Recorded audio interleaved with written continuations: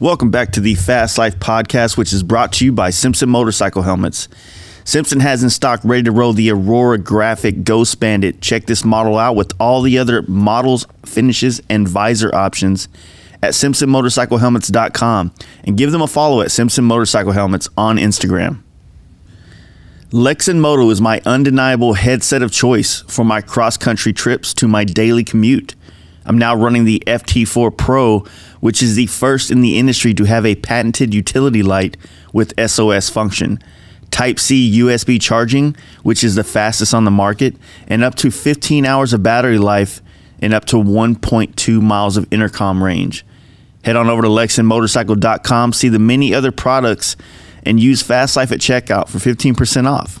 You can catch the Lexan team at Chicago and New York IMS shows coming up very soon, and as always, you can see them on Instagram at Lexan Moto. I have been running Thundermax ECMs on my EFI equipped bikes since 2012, and that's a fact, homie.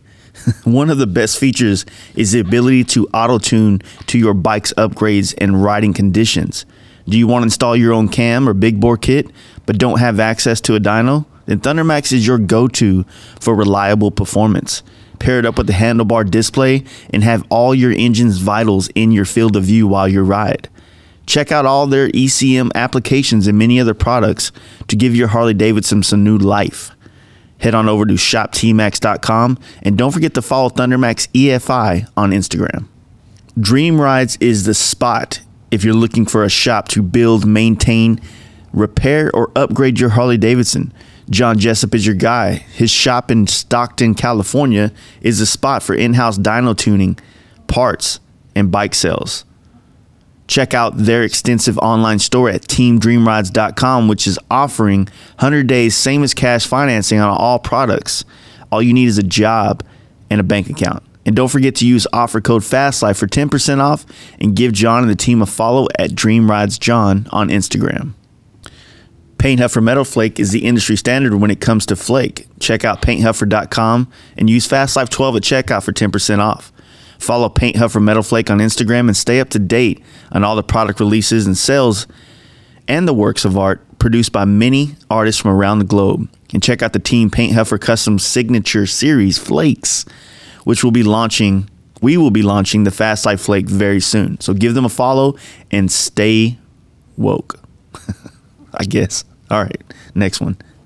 Big Bear Performance is the go-to for high-quality performance products for your FXR Dyna Softail and performance baggers, along with being the industry leader in Öhlins suspension sales, service, and tuning, which is the shit, by the way. I love mine. If I could put Öhlins on my bike for the rest of my life, I would definitely be doing that. But anyway, check out BigBearPerformance.com, and you can always give Kevin a call and get the info and answers for your motorcycle's upgrades at 909-479-7788. And give him a follow on Instagram at Big Bear Choppers.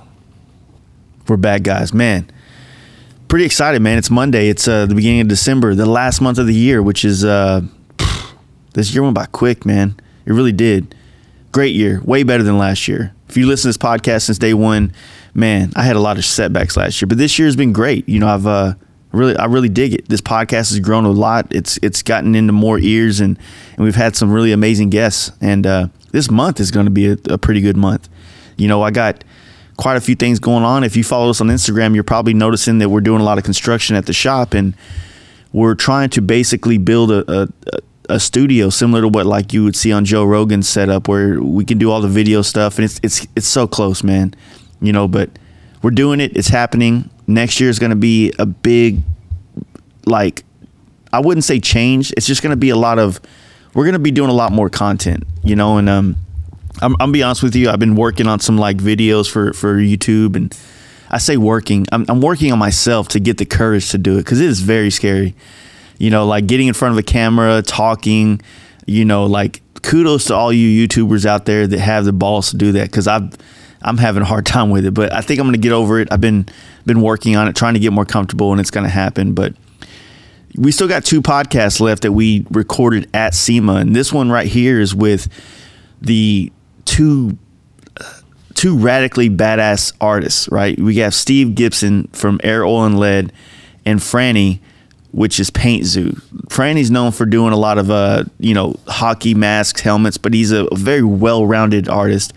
And Steve is just like this guy that brought this whole new flavor of airbrush into our industry. You know, two guys that I think that are on different ends of the spectrum, but both just absolute amazing artists. And looking at this conversation we had in hindsight, there were so many things I wish I would have been prepared to ask them, but we didn't get around to it. But I think we had a great conversation and a lot of art talk. So all you custom painters out there are going to enjoy this. And I definitely did. And I actually listened back to it before I released it. And these dudes are fucking awesome. So anyway, here we are. Steve, Franny, let's do it. Hey guys, you ready to let the dogs out? Fast Life Podcast. Same area, pretty much. So pretty much I just, again, hold it like... Yeah, just hold it like you're talking to your face. I mean, you're... Talking to my face. Yeah, talking to your face. There What's you go. up, face? So... Are we on? Paint Zoo, Franny. What's up, Is that how you buddy? say it, Franny? Yep, Franny. And then the one and only Steve Gibson. Is that how you say it? Steve Gibson, air, oil, and lead. Fast. So y'all are both in the same areas, right? Yep. We are. Yep. New Jersey? You're right outside Philadelphia. I'm outside Philly. I'm yep. about an hour south of there. Yeah, about. A little bit south of Atlantic City, New Jersey. So Man, I'm planning on riding up there next year. I've never been more north than probably the Virginia borderline of North Carolina. So I'm looking forward to seeing all the... yeah, for sure. Gotta come up. Yeah, for sure. Yeah. Yeah, it's not like Jersey Shore. I think people have a misconception they about do. Jersey. Yeah. They Actually, think Jersey's nice. Jersey, yeah, it's the Garden State. It's Yeah. actually very green. It's very pretty. It's not. There's small pockets that I just call like armpits They for are. sure. But that seems to define that entire state, and it couldn't be further from the truth. We had the same surf spots, though. Same surf spots. I guess for sure. what the weird thing is, or what the different thing, because being from Texas, like our shit's so spread out. Like, you know, from Dallas to Houston is like a 3 or 4 hour long. drive, and up there, like you're in a nut. I mean, other than traffic, if you're just smooth sailing, you're like halfway. You're 4 states over. You know what I Yeah, mean? well, the Northeast is kind of like, we're, 5 hours from Boston and 2 hours Yeah, from I always say Washington. we're We're super close to everything. everything is 2.5 hours from New York City. Yeah. An hour from Philly. 2.5 hours. It must from be good for Washington, business up DC. there though, right? Because you can pull from so many areas. It is for sure. I agree. But I feel like nowadays though, just with social media and the outreach, you're getting things from all over. Yeah, for sure. The country, wherever. I mean, mail just comes in, right? Yeah, it's the best It's place made to work it easier for a lot of us artists to have I that. think so. It That opened the window. world. 'Cause Yeah. when we first started, you think about it, we had magazines. And that was it. And local people that And word of had mouth. built That was business. it. You know, I know. You this almost guy. were a slave to whatever shop. If you were doing bikes, you were a slave to whether or not they had another project in line for you and stuff like that. Yeah. Until, Pretty you know, much. Now it's nice to be released from that. Yeah, So yeah. that way you don't have to be stuck It really in is. that. Like a lot of people, like I think bike shops and car shops have a hard time nailing down a consistent painter because, Yep. we're all booked out for so long as it is, and then they have a job come in that they can knock out quick, but we can't get to it quick. You know what I mean? And Yeah. it Yep. kind of throws a wrench in their mix sometimes. Yeah, and it's nice to get away from it, like I said, Yeah. because there's certain shops that you need that work, Yeah. So to get away from doing certain shops, you're like you gotta. Now it's mail and internets and shipping the parts source. in. Yeah, exactly. The So much revenue better. sources. And, It's changed and a lot. legs. And the other thing that I think is good is that because of social media, like you can sell your pieces, like your art, like whatever it's a Yeah, you're panel, a bypassing the skateboard. middlement a lot of times with Yeah. that shit now. You Yeah. see that in the fine art world a lot too. Yeah, That's the big and question. you've had a is lot of experience in that. Yeah, I mean that's my background's more. It's kind of more from that angle. Yeah, so I let's- was cutting my teeth. A buddy of mine, Vic Grasso, is a super talented oil painter. I would call him what people, a gallery artist or a Yeah. fine artist for the most part. We cut our teeth at a mural company outside of Atlantic City. I would say in the mid '90s, and that was my background. I went and got a degree in fine art from Flagler College in Florida, which.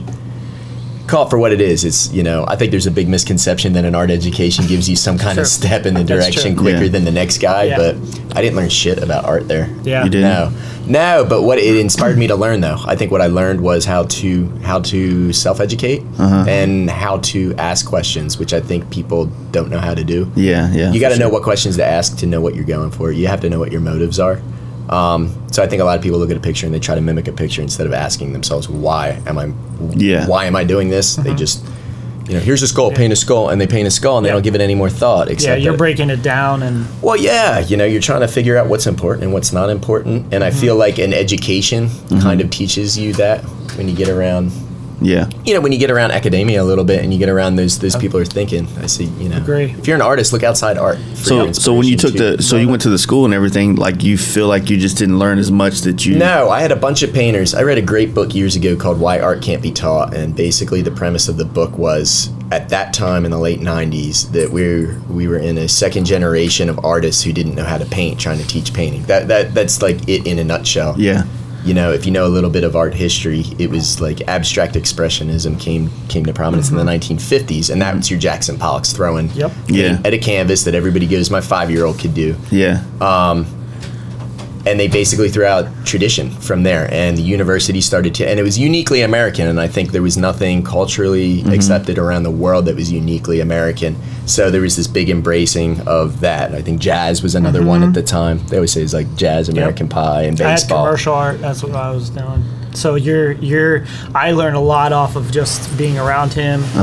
Like we got to work with the brush masters. Yeah, you know. Really kind of picking off of each other, because I'm probably like you, Jace. Like we're traditional, like, you know, erasers and different things, and then you look at what he's doing with this industry, and you see like fine art and what he's bringing to the table. And a lot of us, me and Christian, sit around, you know, Bano, and we're sitting around and we're going, wow, man, like he's bringing something that hasn't been done. Yeah, and you know, refreshing. it was, I've said many times to this podcast, man, there was like this weird growth in the techniques and the actual outcome of the work. Right around the 08 when Corey St. Clair started applying his stuff. I mean, Drew Blair's always been killing it.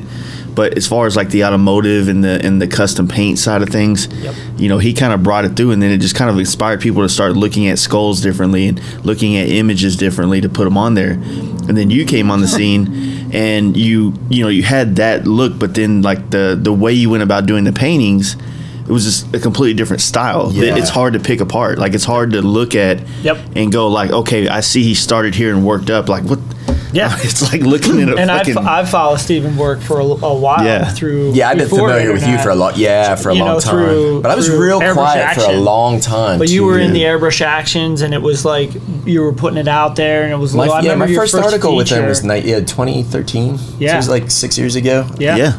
But I've also seen you in like, also, you know how they feature in the beginning? Yeah. And you'd see like, who's They had that readers gallery. Yeah, the readers gallery. And so like, what was the transition for you to like get into this? Like after you got out of school, what kind of art did you pursue? So I was doing mural. You know, I got into the mural thing, and again, you know, everybody's a little bit lost, kind of. I would say in their early 20s, especially if you're an artist and you're creative, you're kind of going, "What should I do?" You have an idea of what you should do. You're listening to everybody around you, going, "Oh, you got talent. You should do this. You should do that." And I think I listened to the people around me more than I listened to myself in my 20s. Which I think was actually beneficial in the long run, because it exposed me to so many different angles and so many different people and so many different, like, you know, creative avenues. I think also we only had certain things to look at. Well, that was it. There was no, you know, there was no internet. We had no internet, so it was like... You grab a magazine, but I was fortunate that I feel like the best thing I ever did was put myself around the right people. When I was at that mural company, it was a time when vinyl billboards were coming into place, so there were all these billboard artists that were out of work that had been painting traditionally for 40 years. Damn. And it was really like, you know, sit down and shut up and just watch. So I had these guys that were just so giving of their knowledge and know-how and information. And I've always been a good student. I feel like I just sat and I watched off and on for years. And it was, none of it was airbrushed, but the airbrush always called me. Like that called me stronger than a paintbrush. And it took me years to really understand what was going on in my own psyche, because my friends were traditional. They frowned on the airbrush. It was a cheat. It was, you know, it was a simple way out. It wasn't learning how to use your tools, use your brushes, and master them. Yeah. But I'm competitive, so it was kind of like, can I curse? Yeah. It was kind of like, fuck you. You know, I can hang with you guys too. And I always kept the airbrush kind of on the back burner because I enjoyed doing it. Yeah. It just didn't get the same respect. Still doesn't get the same respect. Nope. You can't go into a gallery and say I'm an airbrusher. They laugh at you. It doesn't matter what the quality of your work is. That's always been a thing too, and that's why a lot of us get forced into the, into the custom culture area, because that's the only place it really gets shined and gets respected. But I think that's the problem with it. Yeah. I think that's the problem with it, is you sit there and you see a whole bunch of people who are really good airbrush artists bitching that they're not getting credibility elsewhere. Yeah. And I go, you don't deserve it. Nope. Yeah. Sorry, like, no offense, but yeah, you're good there, but I'm my influences are oil painters, and man, you put one next to the other one, they don't deserve the same credit, because really the knowledge and the know-how behind that guy painting with a brush in his hand, there's 1,500 years of knowledge, right? Or not going back to I would say 1,200 pre-Renaissance, like. That's what, 800 years of information. How airbrush been around? 100 years and everything else. When I finally started like picking up an I'd been doing custom paint for a while, but just graphics and striping and shit. But what were your influences? Well, it was that exactly. But once I got into it, once the airbrush, after doing drop shadows for a couple of years, the muscle memory started kind of making it so I felt like I could draw with it. Sure. Which was still not really the best way to get into the realism that we all kind of achieve now. Sure. But then once I started airbrushing, then I started falling in love with, like my favorite painter has always been Alex Gray. He's one of my favorite influences and stuff. And you start looking at all these different people, and then I'm like, fuck, man, like that's when I realized that airbrush didn't have the credibility of traditional oil painting and all these other gallery artists and stuff like that. So I started trying to figure out a way. I started practicing with brushes, but at the time, what was the most popular shit? Day of the Dead chicks. Yeah. So you're just doing all this shit. It's like, it looks cool. I mean, I sold them. I made some money on the shit, but it wasn't like nothing that I have a picture of now that's even on my Instagram. It was never my artwork. But it wasn't feeding your soul. Yeah. I think at the end of the day, that resonates with your customer and your client. Yeah. It does. I didn't. You're following a trend. Well, that's You're following what's popular and what's paint true fire and skulls and shits with tits. Like, it's gonna sell until we're dead. I was inspired by like guys like Sonny De Palma and Chris Cruz, guys that were airbrush guys, and it's amazing. People don't even know that they're around anymore because they don't have social media, but they are. They're killing it in the game. But Sonny, unfortunately, is not here no more. But he still influenced me. Yeah. Rat Finks and just the way he laid out stuff. But I look at guys like you were a traditional fine art guy. I had commercial art background, so it was a little different. So I looked at guys. At illustrators. You were absolutely. I was looking at like Drew Struzans and those guys with like layouts and how they did things, and taking like if they were doing Star Wars, for instance, like he would do just the silhouette of Darth Vader and put everything inside of it, and you're like, well, he does have Darth Vader. Pop culture kind of. Yeah, he had Darth Vader there, but he didn't have to paint him. He painted everything inside of it. And you're like, it still told a story. It did. More or less, well, and it was thought out. It's thought out. It's thought out. I think too often if I see another fucking Morgan Freeman painted, it's gonna, everybody's painting the fucking Joker. It's like, come on, people. Yeah, it's like I feel like some of those things are good for like for the learning experience of trying to get the technique. I get that, but I feel like it just goes from one to the next. Yeah. If it's the Joker today, it's gonna be something, whatever next Marvel thing that they decide to redo, and whoever the next Joker is going to be the next popular thing a year from now, and it's feeding this machine of it's got no soul. It's great for technical abilities. You're going to get 1,000 likes, good for fucking you. But you're still eating Taco Bell. I agree. There's just, I need more. I mean, and again, that's just me. I need more than that. So that one bike you did with Kyle, that had all the like the Death Dealer and all the or I don't know if it had that was a presenter piece that we did. It was just it was a gas tank, right? Oh no, that one was dope. But I'm talking about the bagger that you did all the Viking art on it. That shit was fucking crazy, and the perspectives on there. So like, how'd you go up like laying that shit out? You look at the time; it kind of fed itself a little bit with the subject matter. And it's just conversation with Kyle. Like, let's do this. They wanted that Viking Norse kind of mentality, which is not my thing really, but you figure it out. And I like the challenges of trying to figure out where to put your style, your approach into it. Like, I'm a process person. I think that's where my style comes from. It's I like almost to a detriment of what I was doing for a while, because I didn't care about the end product. I cared about the journey in it, and I wanted to see how things were made. Like, contemporary artist, a guy named Chuck Close, who's primarily known as a photorealist. Like, look him up. He was doing these photorealist paintings in the late 60s that looked like photographs. His background was totally abstract until he saw that he sucked at it, and he went the other way. But he was a Yale-educated artist. I feel like it's kind of hard to suck at abstract. You know what I mean? No, it's so fucking hard. You have to study it. You gotta I feel look like further. it's all about confidence. It's about how you do it and then walk away from the painting. No, man. It's like you look at some of these successful abstract artists, and you look at what their early careers were. Yeah. They could paint circles around any realist painting today. It's crazy. It's, when you look at Picasso's early work at the age of 10 and 12, he could paint you almost photorealistic from life sitting in front of you. Well, see, I thought that's what was. I thought that was what most people were learning was photorealism until the camera came along and put them out of business. A little bit. And Along then those it lines, became a new form of art. It absolutely did. Yeah. In a way. Yeah. I mean, those guys were out of a job, so to speak. Yeah. But like Picasso's dad, I think, was a department head at university of the art. He grew up in it. He, I think.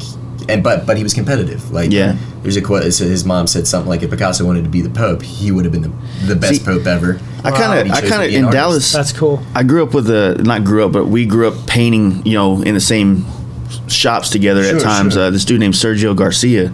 And he started off in airbrush and graffiti, and then he got into sculptures, and now he does like these fucking things where it's like two hands out of a wall, and one's like rolling a weed, one's like pouring, some, like kind of a pop culture kind of thing, but it's just hands out of a wall, and they're all different.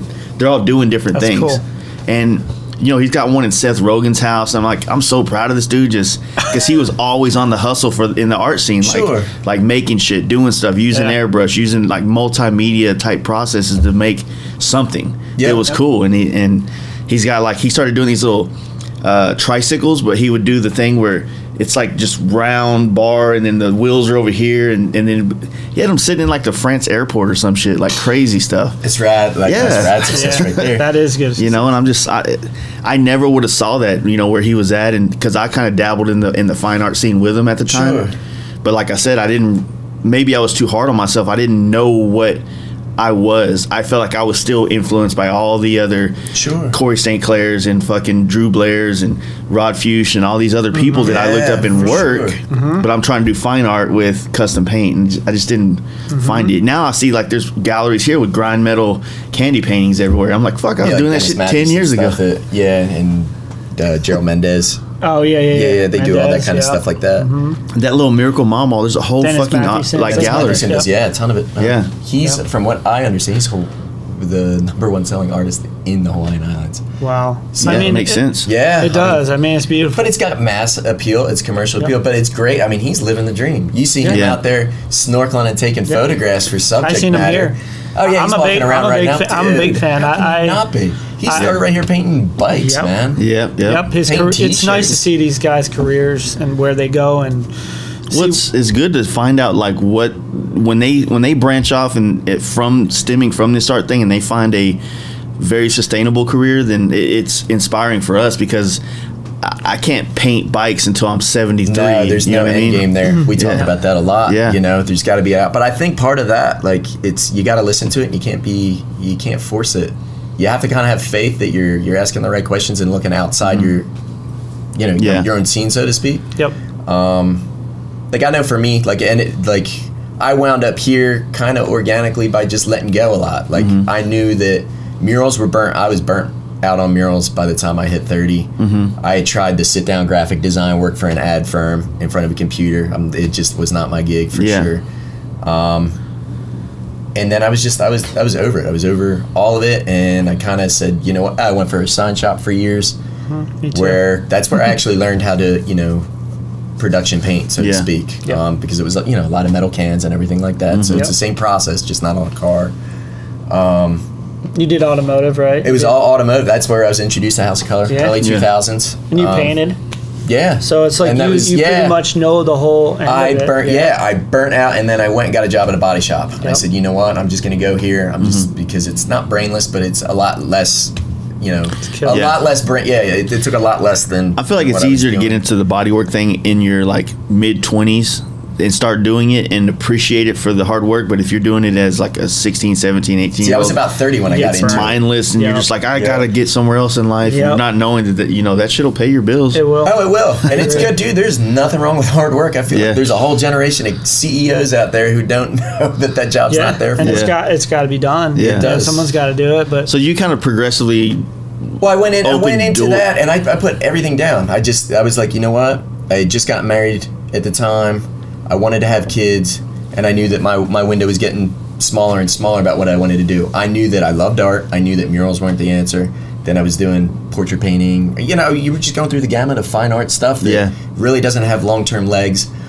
I wanted to be like a gallery artist. I'd had some friends who were having some success, but I didn't have a body of work.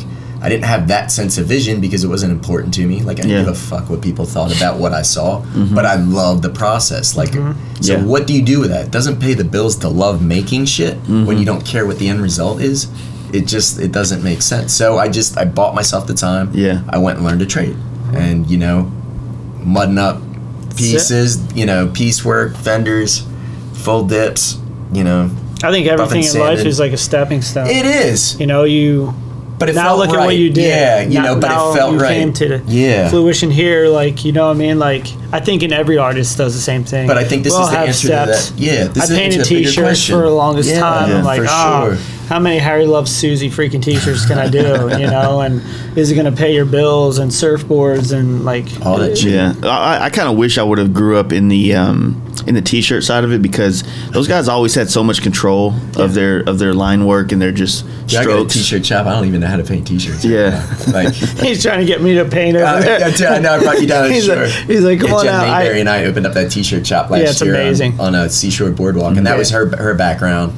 She's phenomenal. Dude, she's a machine with it, but it's like cashing in on that tourist dollar for 10 weeks I did it for so long at Ron John's and down the shore. That's when we talked about, remember? For a long time, and she's so good at it. Like, for sure. That's her thing. I just feel like you could always tell those type of artists when they're in, like, here, who kind of grew up in that background and then came to the custom paint thing. You can see it in their work. Yeah, for sure. And it's neat, though. I it's a different style. It is, and it's a story, and it's a history. Yeah. It's kind of strange how, like, we all started trying to achieve a realism look after the 2010, and, like, Drew Blair was already around, but he started getting, like, big commercial success of not, seeing it. And I think we all started chasing that, and then some, a lot of people started hitting that. And then, like, okay, well, now what? Like, how do we turn this into something else? Because now all of us are having the same. Well, to me, that's not profitable. The way Drew Blair does it is not profitable. And I'll say that plain and simple. Yeah. I mean, people might call me out on that, but it's not. This is my understanding, is his technique was pre-Photoshop days. It was meant to be photographed, and it was meant to be Photoshop before Photoshop. To me, it's repurposed. It's mind-blowing work. Yeah, it's beautiful. You got to give him that. I mean, it's beautiful. I think it's mind-blowing on print. Like, to me in person, it lacks a little bit. It lacks a soul. It lacks. I don't want my shit to look like the guy next to me. Yeah, and I think that the techniques, as far as economy and quickness, are dated. Yeah. And nobody wants their fucking metal scratched with a fucking X-Acto knife. Like, plain and simple, just the functionality of it. If you're going to do details like that, be prepared to do the entire thing.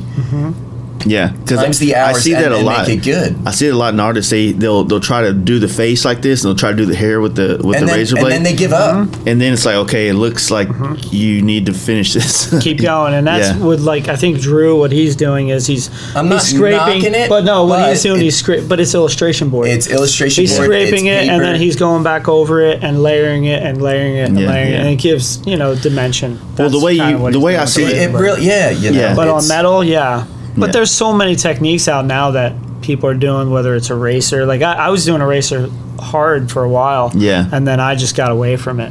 You know? I did too, because once again, we were talking about the other day, like, you just, it kind of becomes like, you want to hit a couple highlights with an eraser, but then next thing you know, like, those things stand out so much. It's not married. There's no marriage to it. There's no cohesion to it. So it's like we all went down these paths of like, oh, this is a new trick or a new way of doing it, but then we're resorting back to. And see, I was looking at oil painters the whole time. Yep. Like, I wasn't looking at airbrushing at all. I've never looked at airbrushing. I didn't. I'm really interested to, like, if I get a chance to take your class, to kind of learn the color theory of using the oil painting stuff, because that's what it's a grisaille method, which dates back to 1200. A guy named Titian probably popularized it a little bit before. What people don't understand about what I'm doing is it's so much older than what y'all were accustomed to.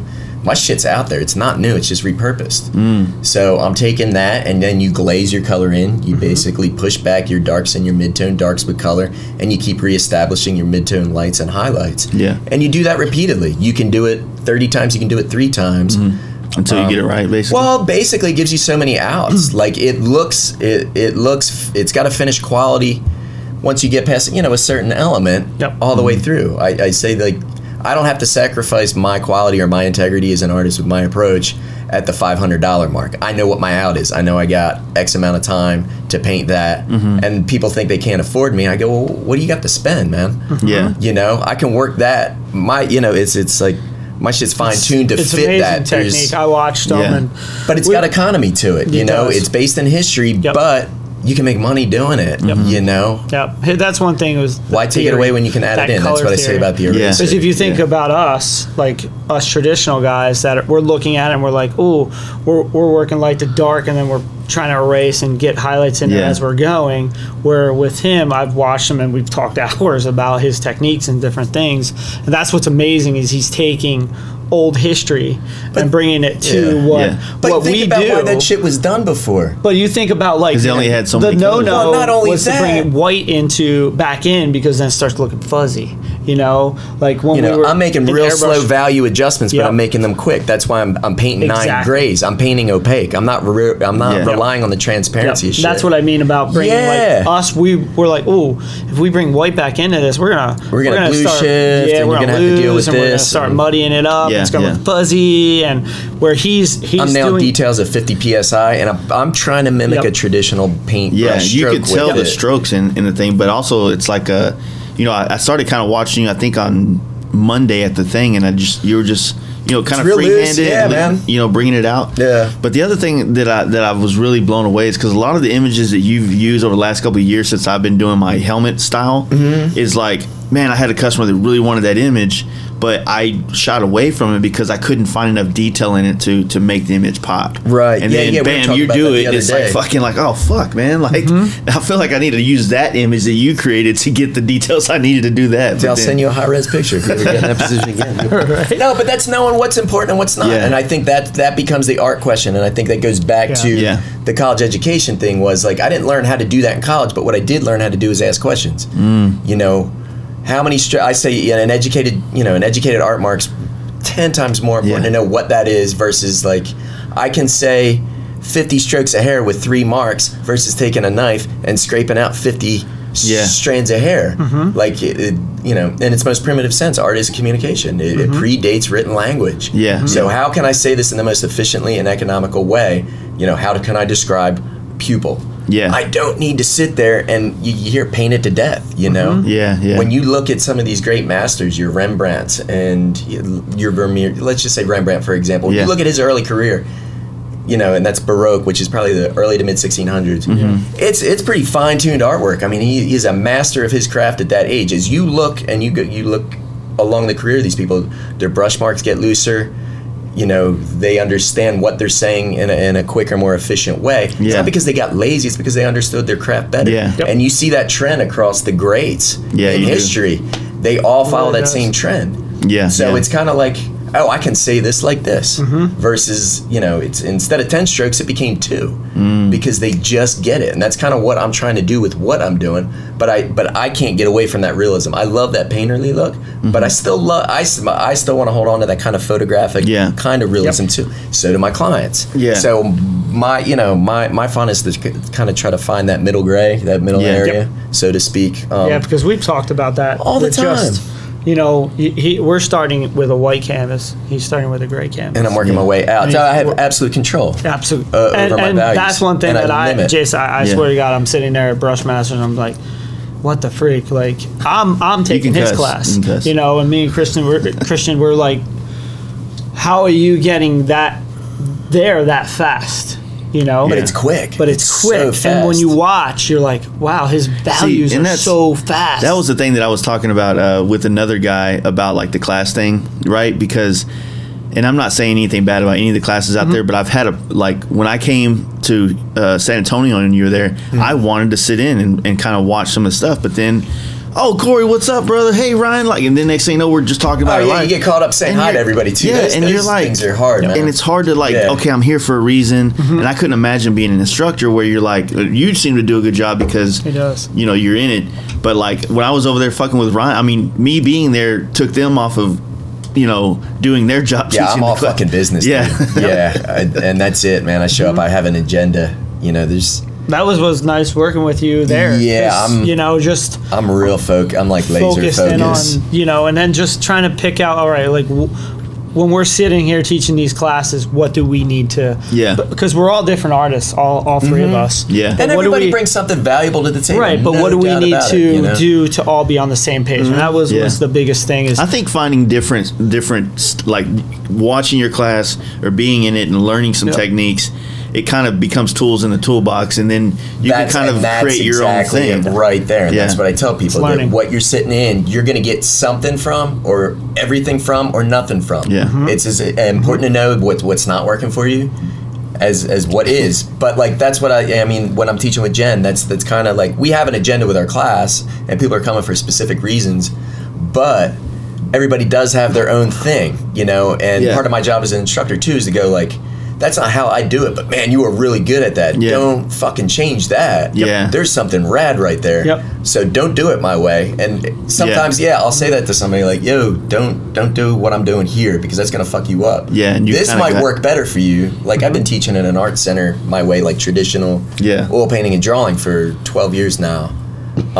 It's just been a part-time gig, but it feeds me too. Yeah. It's kind of like a pay it forward kind of thing too. But a lot of times, traditional pencil techniques and this and that, but every now and then you'll get somebody who's got this wacky little wonky style. They might not know all of let's just call it like academic ideas, but I'm going, man, you're gonna screw yourself up if you go down that avenue. Part of my job is to make sure, and I feel like that's the difference between being an instructor and being a teacher. My job is to see the world through your eyes and guide you proper, not guide you my way, but to guide you proper. If my way works for you, that's fantastic. I know it works for me. Let's see if it works for you, or let's see if there's something I do that might be able to help you help you on your own journey. I mean, my journey is going to be different from yours, and that's the beauty of all this, is to sit in this environment and talk about that's it. What I think is like how we are going to get the next generation of artists. It might even mind blow all of us, is when I hope so, it's some guy or girl that's coming through your class, and then they take another class, and next thing you know, they have all these influences from this, and then you're like, where the fuck did you come up with that? So that's what you want to see. I think that's what's happening. I mean, if you look at the progression of the airbrush world over the last 20 years, I mean, fuck, dude, like, look at the tattoo world. Tattoo world. Same thing, man. Yeah. It's like everybody, but there's got to be marks. Everybody's got to just try something out of the box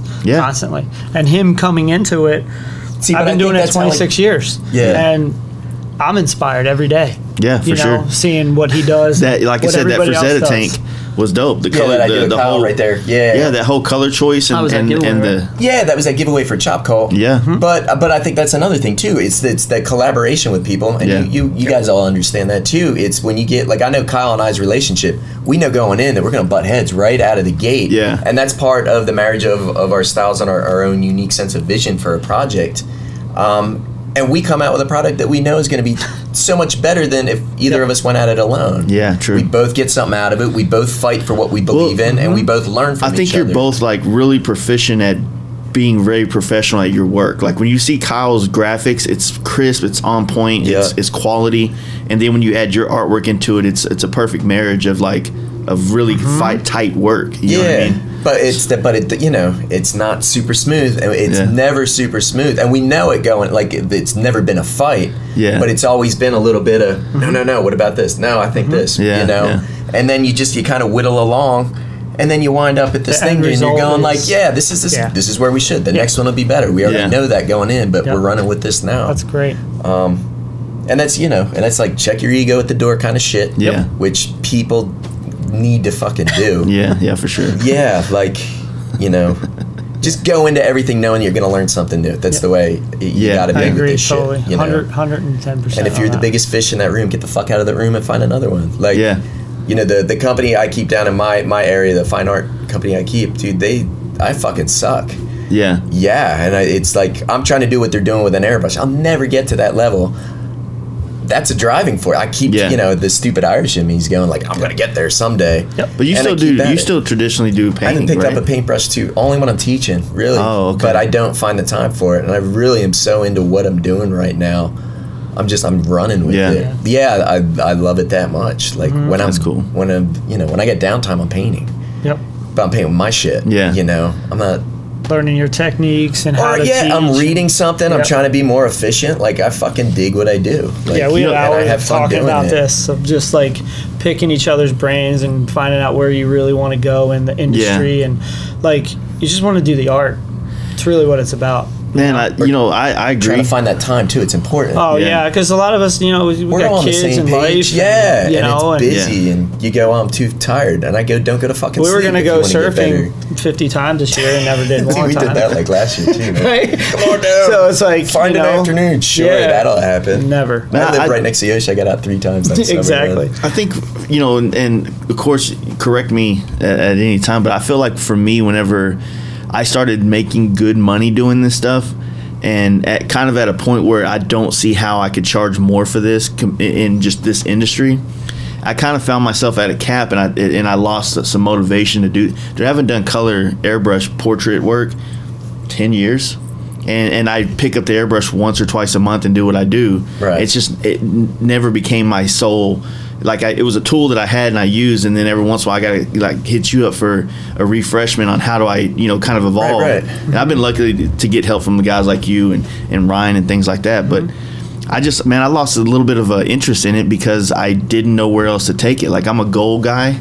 Like, what's the next step? Where to go? What's to try to achieve? I think that's what's nice, though, about having friends in the industry that would actually show you. Back when I was painting and airbrushing when I was younger, man, we couldn't. No one would even. And that was the old people you. with like secrets. Oh yeah, all like, their secrets. You can't see this or see that. But that's what's nice, though. Like if you do get that point. That was the old airbrush action videos. You'd watch me like, all right, I'd watch the whole video, but nothing's working the way they said it would. There's one trick missing. It puts the keystone in this fucking arch. That's the edited version of it. I was gonna say, they went left and they're telling you to go right a little bit. Same with even the articles. The articles. I'd watch Steven Driscoll's, and you got to get the deluxe version for that keystone, right? Yeah, you'd be like, oh, is there like pictures missing because he skipped like 5 steps right now? Yeah. I don't know, man. I've been a big fan. I agree with you. Sometimes I do the same thing. You have to sometimes, when you get in that lull, I'm sure you're the same way. You're looking at some of the masters, or you get into a spot. He knows where he wants to go, I'm sure, but he also has to be influenced by people and everybody else. So I feel the same way. I lean on him too. I feel like like when he comes out with a piece like that for Zeta Tank, I was like, it inspired me. Like that tank inspired me. That fucking the damn RTIP. RTI PBE. So that fucking I sat there and watched. I looked at all the pictures and watched. I was like, how? And then it just get back to the other end and it just flows back into each other. And I'm like, God damn it, man! I'm like on a circular piece. Yeah, on a circular piece. But I don't. I really don't look at that, and it doesn't depress me at all. Like, oh fuck, I wish I was there. No, it inspires me, but I also think that we all have a customer base. Like for sure. All our shit's on the internet, and then people see it and like, man, when someone comes to me and loves my airbrush work, I'm like, thanks, man, because you seen these other guys out there, you know what I mean? But I still get money to do airbrush you're work. Fucking good at airbrush. I say that to you all the time.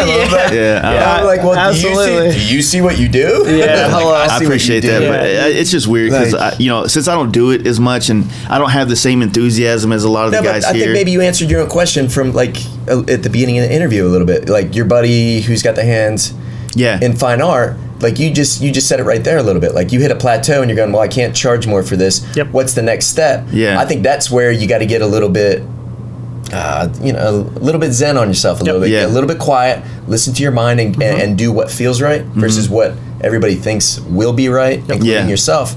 And maybe the next move is something a little more scary. I can't do any more here, but I have this skill set. This is what my gut's telling me, dude. Doesn't make any fucking sense. I'm painting motorcycles because it didn't fucking make any sense to me.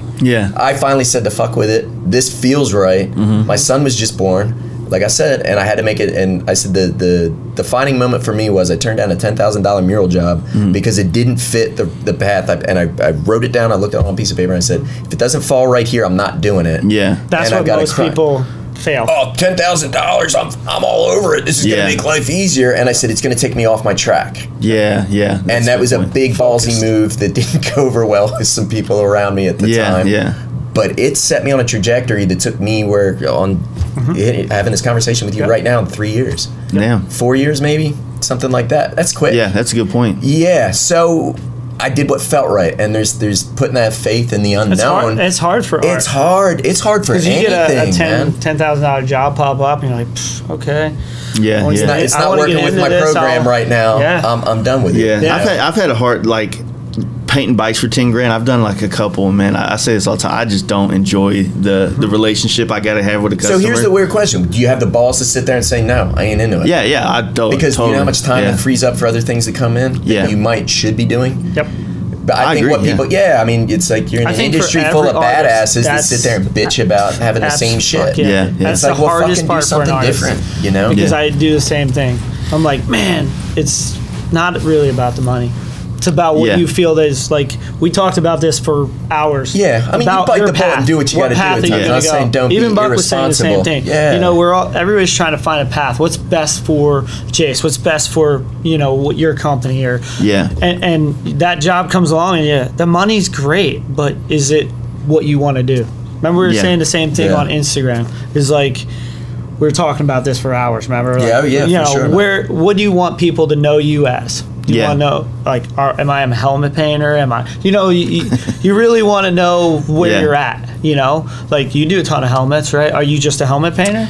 There was a point in time where I hated doing helmets, but now it's like I prefer to do them because it allows me to explore my creativity in a much deeper fashion than whenever I have a 15-piece bike. Right. So, and there's a progression. That's real progressive thought to me. Like to me, that's a growth mentality. Yep. Like you're sitting there, you're already looking forward to exploring something unknown there. I mean, totally. Move, like when I was doing nothing but big wheel baggers in 2016, and I started going to Dynas and FXRs and you got smaller. I got smaller and my to the work. Helmet. There's the exactly one piece. Yep.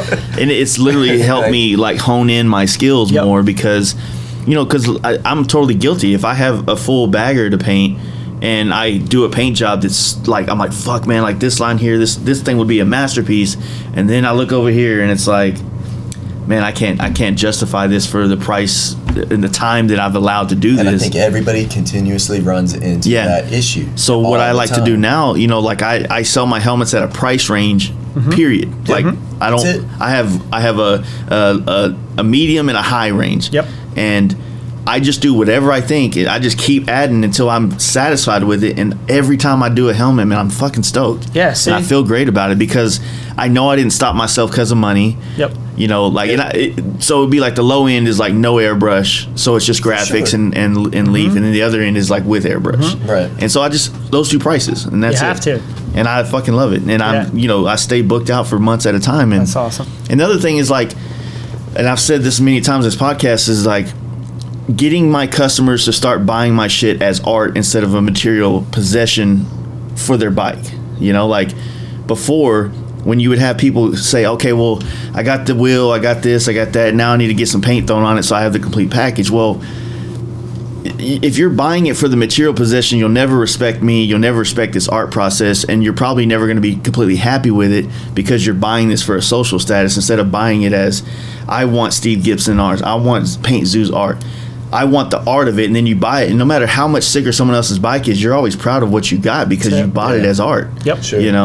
And so far our helmets have kind of got to that place, and I'm fucking. That's people say, what is being successful? And I think that's one of the things I think for artists to find success. When you jump out of bed every day to get back to it, that's a great feeling, man. That's how I Even feel. when you're beat up from the day before. Yep. But you just want to get back into art. That's success. Right? It is, for, personal reasons or customer reasons, like I try to steer my customers to do something I would thoroughly enjoy doing. Yeah. And that's what's selling. Yeah. You know, you're not selling somebody else's shit. idea. I mean, we all did it. We all did Flames and True Fire. Yeah. You know? Yeah. And Trust me, I kind of wish it would make a resurgence because we can get our money back up. Yeah, get a lot right? of savings going on. Yeah, right. But you'll never drive it forward. You'll never drive your craft forward. Yeah, you know, yeah. that's why, like, you know, with the workshops and stuff like that, I don't hold any secrets. Yeah. You know, I say level the playing field. Here's what I'm doing. Here's exactly how I'm doing it. Mm-hmm. Here's what I'm charging to do for it. Mm-hmm. It's right there to do with what you want. We've had this conversation you know, like, a few times on the podcast, and it'd be great to get y'all because y'all both teach. How do you know? Is there a level of acceptance to know that if you're going to teach people all your techniques, you're going to have a lot of people with your style for a while until they evolve? How do you feel about the whole idea of copying? What is a blatant copy versus what is someone trying to learn how to do it? You know, because you would see like someone airbrush on a bagger done some OG Able art on the back of it all the time, all over the country. Mm-hmm. You know, I feel like that's a blatant copy of something. Well, reach out to OG Able and see if it's cool. Yeah. And that's my answer to that. Like, I've had people grab my skulls. I've done coops. And yeah. And just reach out, man. Tag him, and he actually reached out to me one time. I did this like Coop Devil helmet, and he reached out and was like, "Hey," and if you read it, it says, you know, "Hey, huge fan of Coop, blah blah blah. I'm doing this helmet for, you know, my shop just because I appreciate his art and what it's done for my career and inspired." And he actually messaged me and said, "Hey, dude, I appreciate you. Stop copying my fucking shit."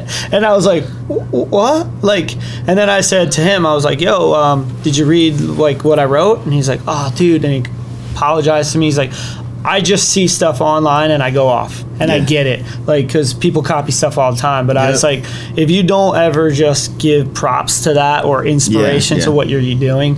Yeah, so I imagine they take your class and they're working on a piece, like extending their education with the artwork you taught them, and they're like, oh, do this, or I'm doing this way. I've seen, it's just give props, you know, you've always kind of created these really badass pieces that inspire people to want to take the class, like the headdress Indian and the chick with the fucking hair and the fire. I would imagine that gets done a lot from people that just want to try to do that image, because you've always kind of pieced together these really versatile images that work on so many different like textures and techniques. You know, I see people doing that. I got a box kit coming out with that Indian. You know what I'm saying? I actually see them doing it without taking going to walk class. people through my process and get you right there. That's and cool. the idea is it's tank size. You can put that on a gas tank. You want to I totally. So it's gonna be a video set or what? No, it's all cut. I have it ready to go. I just need to put the literature together. You gotta get the video stuff going, man. I know. I'm trying to, man. That shit is. I know. I'd subscribe to that shit. Yeah. I know. I'm behind. I think all of us would. I'm like a little bit behind on that. But no, you gotta sell it like Ashley Madison or something, so everyone so he knows. That's great. Yeah. You got it like someone walks to your shop, you get off the website. Dude, I'm a brooding fuck though, man. I'm just like, just leave me alone in my cave. Let me do my thing. Yeah. That's the part I got to work on. Is like, well, okay. This is another thing that I've struggled with in my career is a love-hate relationship with the art and the art creating process. And if I ever get jealous of anything, I get jealous of people's enthusiasm, like yourself, like you're a hustling motherfucker out here. You're in this booth, that booth, and you're just on it. And I'm jealous of that drive. You know what I mean? Because I've lost that a long time ago. Like, I love being here, but I like to be in this nice, cozy environment to airbrush, and it usually takes me 3 days to get in the mood to do it, and then I finally do it. I'm like, fuck, why did I wait so long? And you know what I mean? So I wish I could find more of an enthusiasm thing. See, I've always had that. Like, I just, it doesn't, you know. I just fucking go. Like, that's my drug. So like, I used to have a full studio in my house where I did canvases and all these different art things, and then I got into riding motorcycles. And then now, so when I would have free time, I'd be like, I'm gonna go ride. Sure. And then next thing you know, I'm like, fuck, man, like, this is my hobby and this became my job. Yep. You know, and that's been something I've been struggling with for the last couple of years, is trying to dude, I have skateboards and fucking old refrigerator doors and all this crazy shit that if I could just make myself go out there and do something on it, I'd have a lot of cool shit to show. Yeah, but you just answered your own question. You have that self-reflection right there. You know what the problem is. Yeah. If in fact it's a problem, there's nothing wrong with enjoying your life a little bit either. You know, I'm like, I'm just the opposite. I don't take that time enough, and I know I don't. I mean, my parents even give me shit for it. Like, yo, like you're gonna burn out, and I'm like, I'm fucking burning out. Like it just gets me more angry, and it's like drives you more. It does, take whatever that is, and it's fuel. Like I pull on the shit that fucking pisses me off,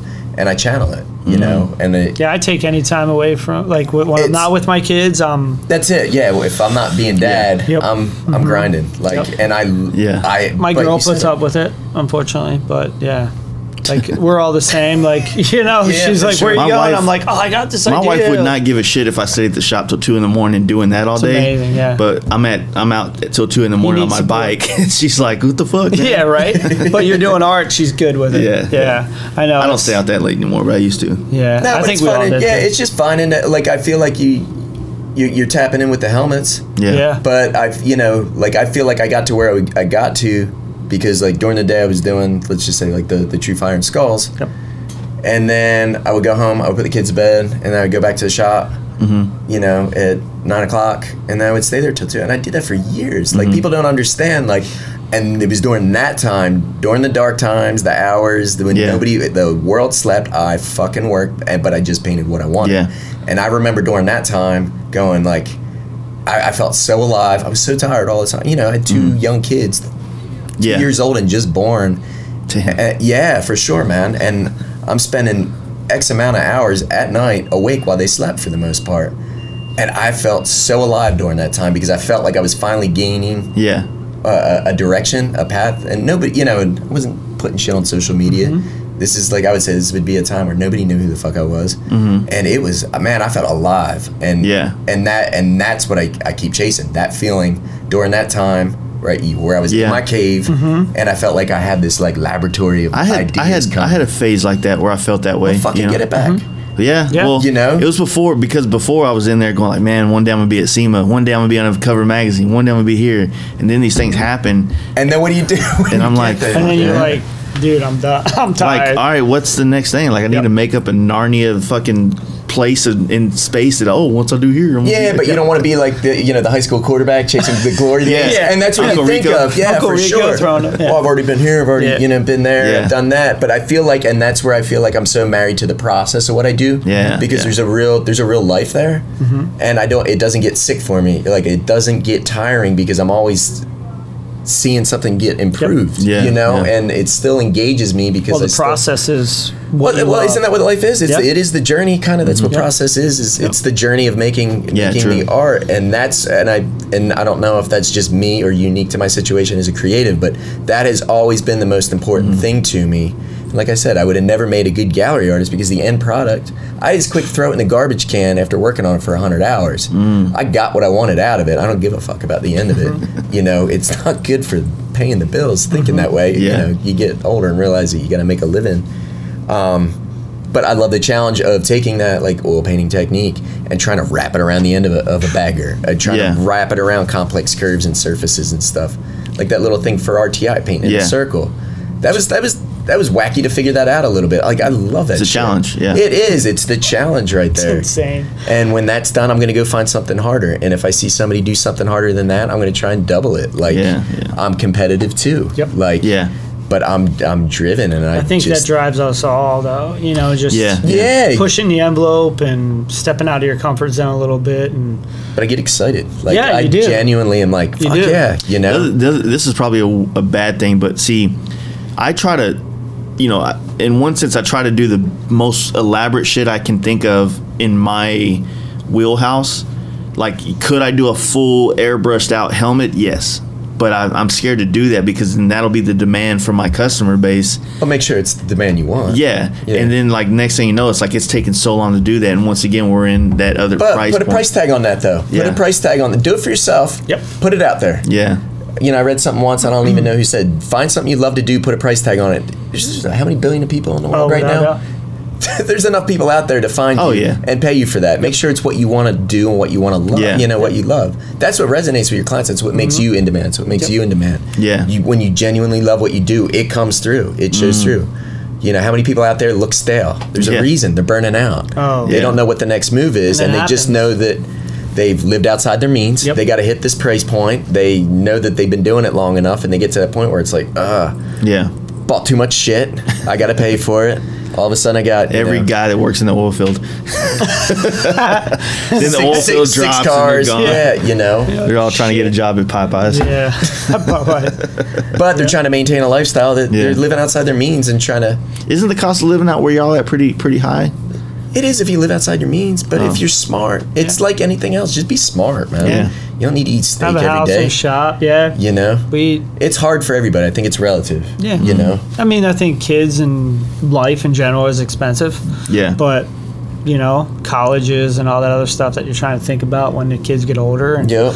that's, you know, but a lot of us, like, I think, you know, we don't live above our means. No. You know? And we talk You about know? that all the time. Yeah, like, we you do. know, we're not trying to portray anything bigger than what we are. No, and Like, So neither one of you guys got like $20,000, $30,000, $40,000 motorcycles out in the garage. No, I don't See? even ride a motorcycle. See, that's the thing. It's like I got a little hatchback that's I have got a 2 hobby. safety kid seats in the back because that's what the state requires, Right. and I make sure that I can zip from CCD class for my son to soccer practice for my daughter at the same time. Yeah. And try to find That's that it. balance. Like, Yeah. If I didn't have the motorcycle drug in my system, then I would definitely have a much different lifestyle that I could live. But Yeah. I enjoy that open road and taking those trips and Yep. doing all that shit. And then I want to do it on a cool bike because that's what I kind of do for a living. And next thing Well, you that's know, your you're that's kinda- your advertising for you're sure. kind of trapped in that whole Yeah.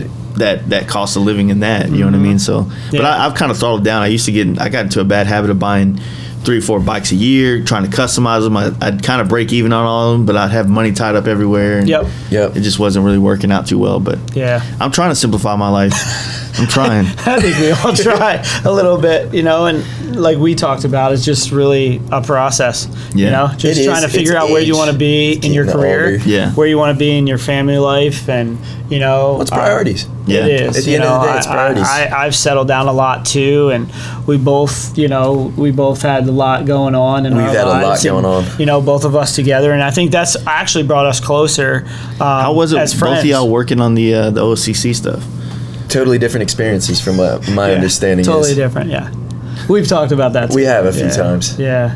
Mine was a real, definitely a grind. Yeah, mine was, you know, actually amazing experience, and Right. we're actually still doing bikes for them. That's cool. Yeah, even though the show isn't there. Yeah, there's we still work going on. We So the still show do work, it and didn't work. I haven't seen it yet. I don't know if they got picked up for another season or not. No. I don't think they did, right? no. But it's hard to find that lightning in a bottle twice, right? Yeah, kind of things. it is, and I have a Did great they try to do the relationship same with kind of Senior, process with? I feel like that the whole equation's stale, man. Like, agreed. you know, You they know- need to show more truth in it. I think Yeah. they need to see the blood, sweat, and tears that's behind it. But it doesn't make good TV, I guess. Well, I think that if they were to, that's exactly right. They but- want reality TV. But That's what. they could still get that if they just. It's almost like if they would just let go of what was and look at it with a fresh pair of eyes and say, how could we exploit this? Yep. You know, in a way that's But isn't different. that already being done on other TV shows too? I mean, I think I don't know the there's that many OCC TV shows for I don't- motorcycle painting or any of that I don't shit. think so. I mean, I No, think not a for lot that. of But it, I mean, like- you have, I mean, like That was the only Kells thing- Customs has been on for how many years Yeah. now? Yeah, but that's well, they do bikes there too. But They do, but I feel like I It's don't like know. they'll do car things and they'll explore ideas, but when it comes to bikes, there's like this only one formula that works to be an all motorcycle show. But you Same gotta- way, how come like no one's ever really looked in deep into a custom painter or paint shop? Like that would be an interesting fucking. But to show. who? But then I think that sometimes, and that's where like I've given that a lot of thought too. You know, you hear somebody just recently said something. I think somebody had just made a post recently. It was about putting together motorcycles, not like a motorcycle as art, but motorcycle artists or custom painters. Yeah. Almost like the Sherwin-Williams booth. Yeah. in a way this pretty year. much, yeah. Why don't they put together something like that? And I'm going like it's been done. It's been done over and over. Like I feel like Michael Lichter's show at Yeah. Sturgis does that. I feel like that those venues have been there all along. But I think what people are really asking is there an audience outside ourselves for what we do? Mm-hmm. I think that becomes a big question. Well, I mean, I think that's the so. question. I mean, Is that what the question is? Yeah. Is my question, because what everybody is saying here is being done. It has been done. well, if you look at like what all the shit like. People banging on making knives became a big hit on TV. No, but did it? Did it? I don't know. Did it? It's on TV. It doesn't make it a hit. Oh, okay. Well, That's the way I see it. I think we got to see how many seasons to find out if it was a hit. Yeah. Or how many more. I guess that's what makes Yeah. it, if you, You know, I mean, I obviously the continue tattoo to- thing was good, and then they explored different areas of art and Yep. like ink masters, like with challenges and stuff. But Yep. I feel like you can assemble, whether it was like a bunch of custom painters working in different things like that, or follow around like a series of artists from different parts of the country and just get like how they deal with the world. But and I shit. think it boils down to it's expensive to shoot that shit that way. is. Yeah. It's super expensive to send those satellite guys around to get that yeah. the coverage that they and need. that information and get it back. I think it's a great idea. Oh, I the mean, idea is Yeah. fantastic, I mean- but is it does it have economy to it? Becomes I'm a fan of all custom painters in general. Dude, No, it would be- and it just would be seeing neat what, to see what their that. process is, and like his- we were just talking to Ray Hill. Yeah, and God, he's man. over in Denmark, and he's airbrushing with a Yeah. spray gun, and you're like, I don't. dude's mind blowing. It's Yeah, it is. crazy, and you he's sit there so and you good at what he does. and you sit there and you pick his brain, and you're going, I just want to sit in a seat Just and watch watch this. you just Yeah, do yeah. what you do. The process from taking the truck all the way through and doing the mural to your graphics to pinstriping, and I just want to watch. yeah, he's just showing Dude, himself. what right, about- but like that's just Absolutely. one show right What about there. that old Like, Jesse James thing where he like went on that deal and went to that guy to do copper working on one of the See, motorcycle I think manias? he's asking good, big questions right now, and I think that people should listen to him a little bit more. Yeah. because I feel like he's tired of the same shit too, Uh-huh. and I don't think he'd be as vocal as he is right now if he was tired. If it was Right. like, I Yeah. feel like he's asking bigger questions, which Yeah. is there's an art form to it. I love this culture because of the amount of artisans and craftsmen that come together for one project. Yeah. Yep. It doesn't happen anywhere else Agreed. for anything and any other reasons. I think that is so unique to, and I think that's what keeps me so happy here. What It's, like so last night we were at the Iwata party, right? Sure. And there was a lot of people there, and so we left a little bit early and we went to the Sosa party. Yeah, That fucking party was huge, and all these people were fabricators. Yep. And it's kind of a test to like how much fabrication, like media there is out Sure. there versus how much custom paint media there is out there. So I feel like, it's kind of a testament to what you're doing right here too. Yeah. which is thank you True. for that. Oh, Yeah. no problem. Absolutely. Thank you Big guys. guys right told there you. for sure. So I feel like, with all these paint companies, maybe they could start to look at how can we help inspire people to want to get into this world. It's almost like cultivating your next generation of customers. But right? maybe that's our responsibility, and I think that's it. I think that Yeah, it I is our almost- responsibility. 100%. I almost sit but how here do and we go, take that But we stage can't and do? But I think that's what we're doing right now. Yeah, true. I Yeah, think by by what you're showing doing. up every day and continuing to do what we do and You're ask bigger inspiring. questions that, I mean, you need good ears too. You need good Sure. listeners and you need people Right. who have to want it. But you need to have that drive. You need to show them that there is a life Yeah. here, that there a life, not just a living, a life. Like, Yeah. Mhm. Yeah. really something at the end of your days to look back at and go, I left something. I left a legacy. Yeah. Whether it was, fully fulfilled on your end. I mean, just the effort in fuck the man mentality. I'm not joining that world. Yep. I'm leaving my mark and doing Yeah, it my yeah. way. That's our response. It's not Sherwin-Williams' responsibility. It's not, yeah. the bigger corporation's responsibility. But that's they us. could definitely sponsor and They support could. it. Yeah. But Yeah. they could. Yeah. Yeah. And I think to some degree they try, and I Yeah. think at times they don't understand that True. they could have a larger role there.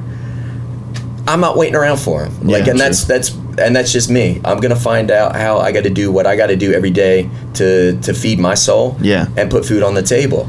I'm not waiting around. I'm not looking for anybody else's answers. I've never done it that Yeah, way. yeah. I'm not asking for permission to do it my way.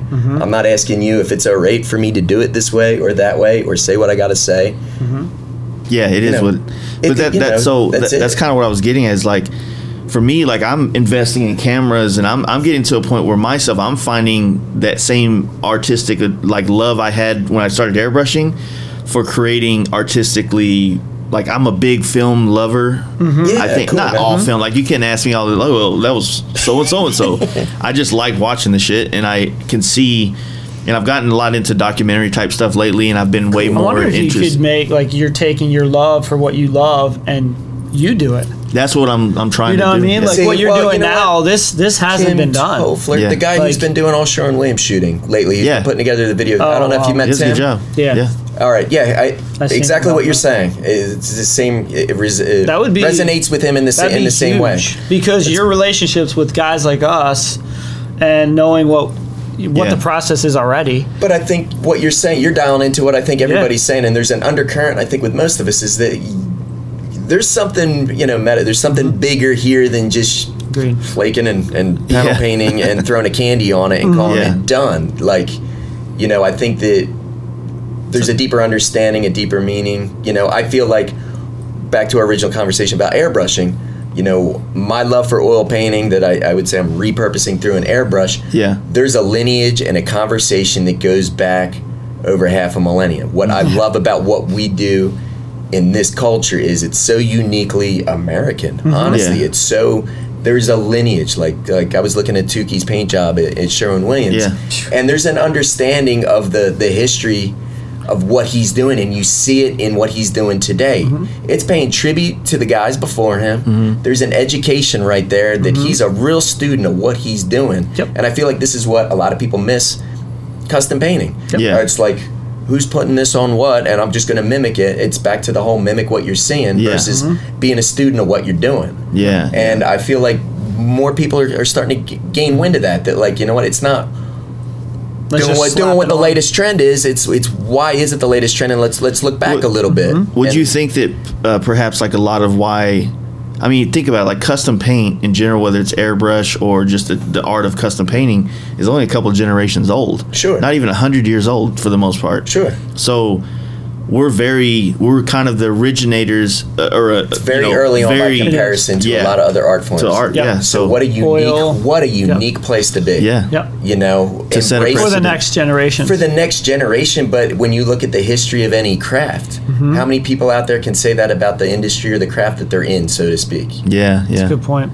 Because the metal, it's always going to be the outliers of the people, like all the old artists of the past, the outliers in that world that did something that set themselves apart from the everybody else. But they wind up influencing the mainstream long term too. Because eventually people look at what they're doing in the area that they are, and comes they feel back. It does, and it goes, this is stale. This is, dude.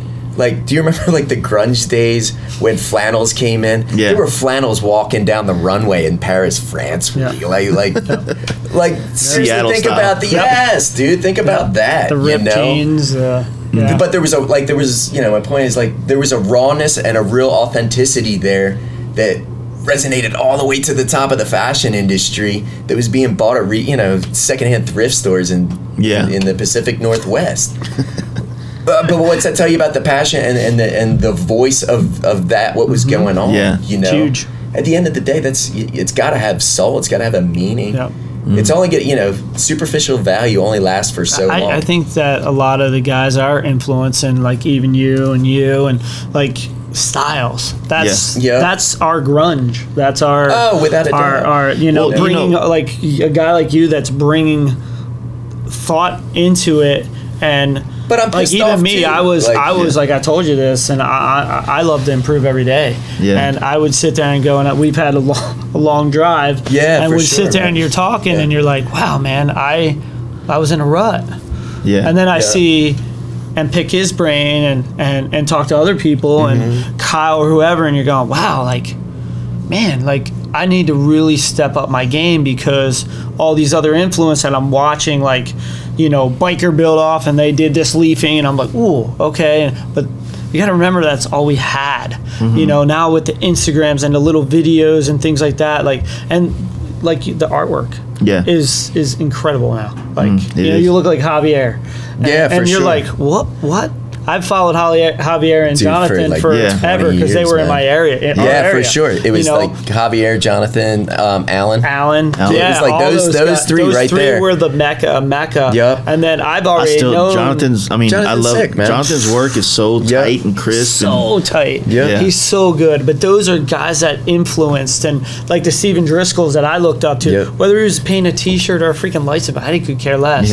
It was the technique and the process of how he did it, and that's why when you're looking at a guy like Steven, like the process that he's bringing into the game is like, wow, no one's ever done that. So how do you, what's the, like you said, I went over to your cylinder, right? And I'm like looking at RTI and I'm like, the colors, the blends, and it's just the smoothness of it. You know, where me blending colors. It's always like when you do your stuff, it's always the right tone, right? You know what I mean? That's like part of the process of building. That's the opaque buildup. I've watched him it's do the process. Those subtle adjustments left and right that you have such control over it, and the ability to kind of to go back and forth. Where I would be afraid to go back in, and I'm like, oh, what's the difference between transparent and opaque? Exactly. Like transparent, I'm gonna muddy it up. I'm gonna fuck it up. That's exactly on your process. transparent colors. Are you? So you're saying like you're in that same value tone? Trans color over opaque value. That's it. Separate the two instead of trying to marry them. Okay. And again, it's an old process. You know. What was the name of that process? It's grisaille. Is GRIS. It's a French word. I think it's monochrome. Grisaille. Yeah. Okay. We're writing that down. Yeah. But I mean, it's basically just building up. You know, it's a black and white painting, but instead of just using black and white, you're using all the gray tones in the middle for the most part. It's awesome. But you know, and it's like I always say, stay inside the box. Everybody's like, be an outside the box thinker. I'm like, fuck that. Find your box, put your tools in there, stay there. Yeah. Master them, and then start looking out. Like, you know, I feel like when people get really loud, they're distracting from something else. So you know, for sure. Yeah, it's always like I tend to like more clean paint jobs now. I have a hard time doing them sometimes. Like Darren Wenzel, great fucking artist, like best out there. Can kind of man. Do a paint job and then like there's all this open space, and for me, like my head doesn't work that way. I'm like, you want to fill it. Something has to go there, dude. But you're looking at his paint, it's like what that told you to space. stop? What told you to stop and say this is done now? You know what I mean? And sometimes I lack that self control to walk away from. That's something. why I look at guys like the Drew Struzans and stuff. It's the composition. Yeah. And it's built on I don't care if you're painting a bike or laying flames or whatever you're doing. At art, composition. Yeah. You know, the way you have, and you're bringing like, you know, a portrait over to the right a little bit. It makes a huge difference. Dude, it's those. It's knowing this or like nuances of so little things. Back to that Frazetta tank, like knowing which part to pop out of the image onto the graphics, like that changed the whole dynamic of that. Yeah, for sure. Like not the whole thing, but just enough. I would say just a little bit. Well, you know what it does? It shows thought. What's his? I was asking Josh Culliver. Oh, yeah. He was striping the other day. And I'm not a striper. Like, I mean, I feel like if I really gave it an effort, I could be pretty good at it. But I've always been like, I don't want to be a jack of all trades, master of none. I found my shit, and I want to be the best at it. Yeah. But I was watching him stripe, and you know, he's laying out a really asymmetrical pattern, has such balance to it. And you know, I was picking his brain. I was like, why are you doing that? He goes, it shows thought. I could have just gone like this, but I stopped. And came back. Yeah, there's a little. You know who does that too? Nubs. Nubs. Yeah. Nubs, another one. Nubs and Pete Finland. Yeah. Like I want to. We could go on and on right here. Yeah, for sure. Like, but there's your answer to me. It doesn't make sense. It just shows. But yet it does. You know, instead why of are just you coming going out of through the it, graphics with the pinstripe? Where we're thinking like we need to stay in that framework, and Nubs goes whoop and comes out, and you're like, why? Okay, it works. It flows. Like, it just does. But that was probably the 5,000th time he did that. Exactly. And there's something said. You know, don't come in and expect to like be the master in 1 year by taking a fucking 3-day class. You ever heard the theories of like the 10,000 hours? Yeah. Yep. Fuck that, man. I mean, yes and no. Like, I feel like everybody wants to marry themselves to an idea of success. Yeah. Well, I'm totally into The Secret. The Secret? I'm just playing. Dude, The Secret. I'm about ready to drop this mic and walk out the door. Yeah, right. Mic drop. Out. Yeah. But yeah, I've read the Outliers book, and it was really entertaining, and it kind of resonated in some things. But I do agree with you. Like, I don't. Yeah, I feel like everybody tries to define success, and success is waking up every day, going and doing something you don't want to do, knowing that someday it's going to be what you want to do, and it's during that time that really fucking sucks. Yeah, I don't want to be awake all those years at night, but I found a magic there that I wouldn't have found otherwise. If you didn't do it, But I think that's it. Everybody, I don't have the time. Bullshit, you don't have the fucking time. Oh, you don't go to sleep, dude. Like it's that simple. It's not 10,000 hours. It's you gotta want it, dude. You might be able to do it in 100 hours. I don't know. I mean, I don't know what that is, but I know a quality 100 hours over a slack 100 hours is a big difference. True. You know.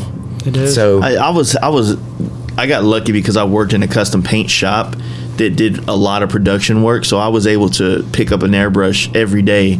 So 6 months after I started, I had an okay look, but being able to touch that airbrush every day and go to work helps. Working on someone's stuff. You can't get good at anything unless it polished you do it a little bit. Yeah. And then same thing with graphics, pinstriping, all that shit. So I agree with you. Like, I wish, just the circumstances of me growing up in the paint world, I had to learn how to do graphics, striping, painting.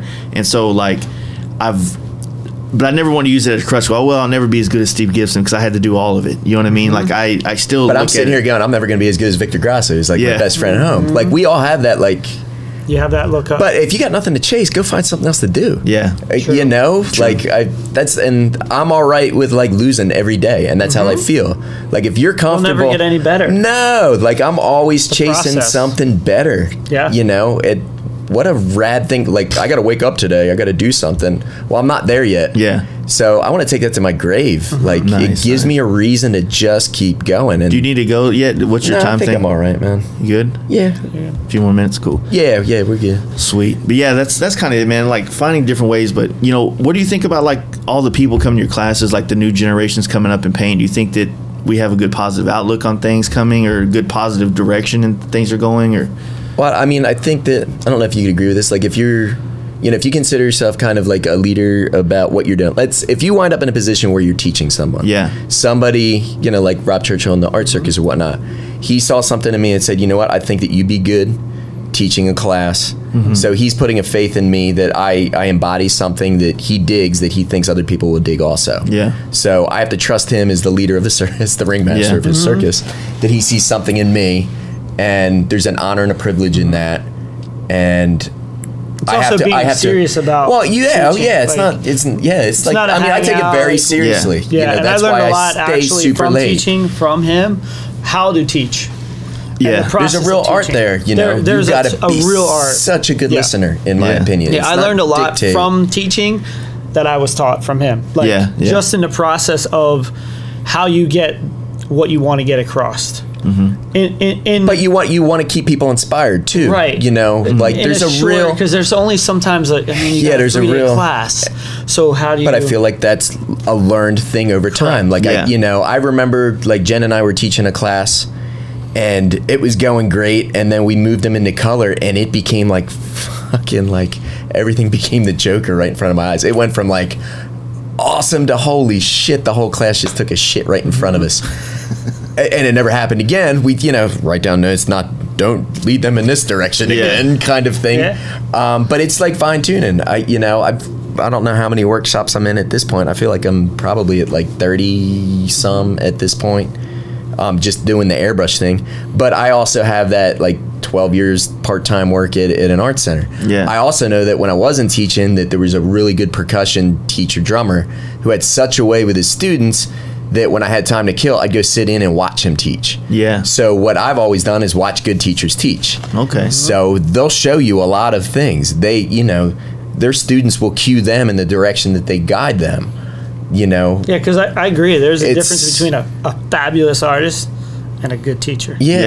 Like, and it goes back to what you were saying about, like, finding a fabulous teacher that actually has skills to teach. And that's the hard. It's something that I feel like's really, really gotten lost in a lot of these art schools, so to speak. I've been to some seminars with fabulous artists, and I couldn't get anything across. And I actually knew how to do, and I've told you about this. I've looked up, and I'm like, I got nothing from it.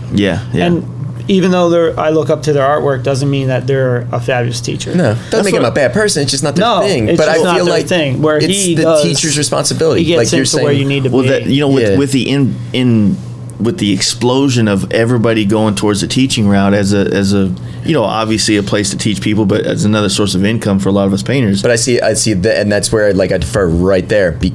What's your motive for teaching?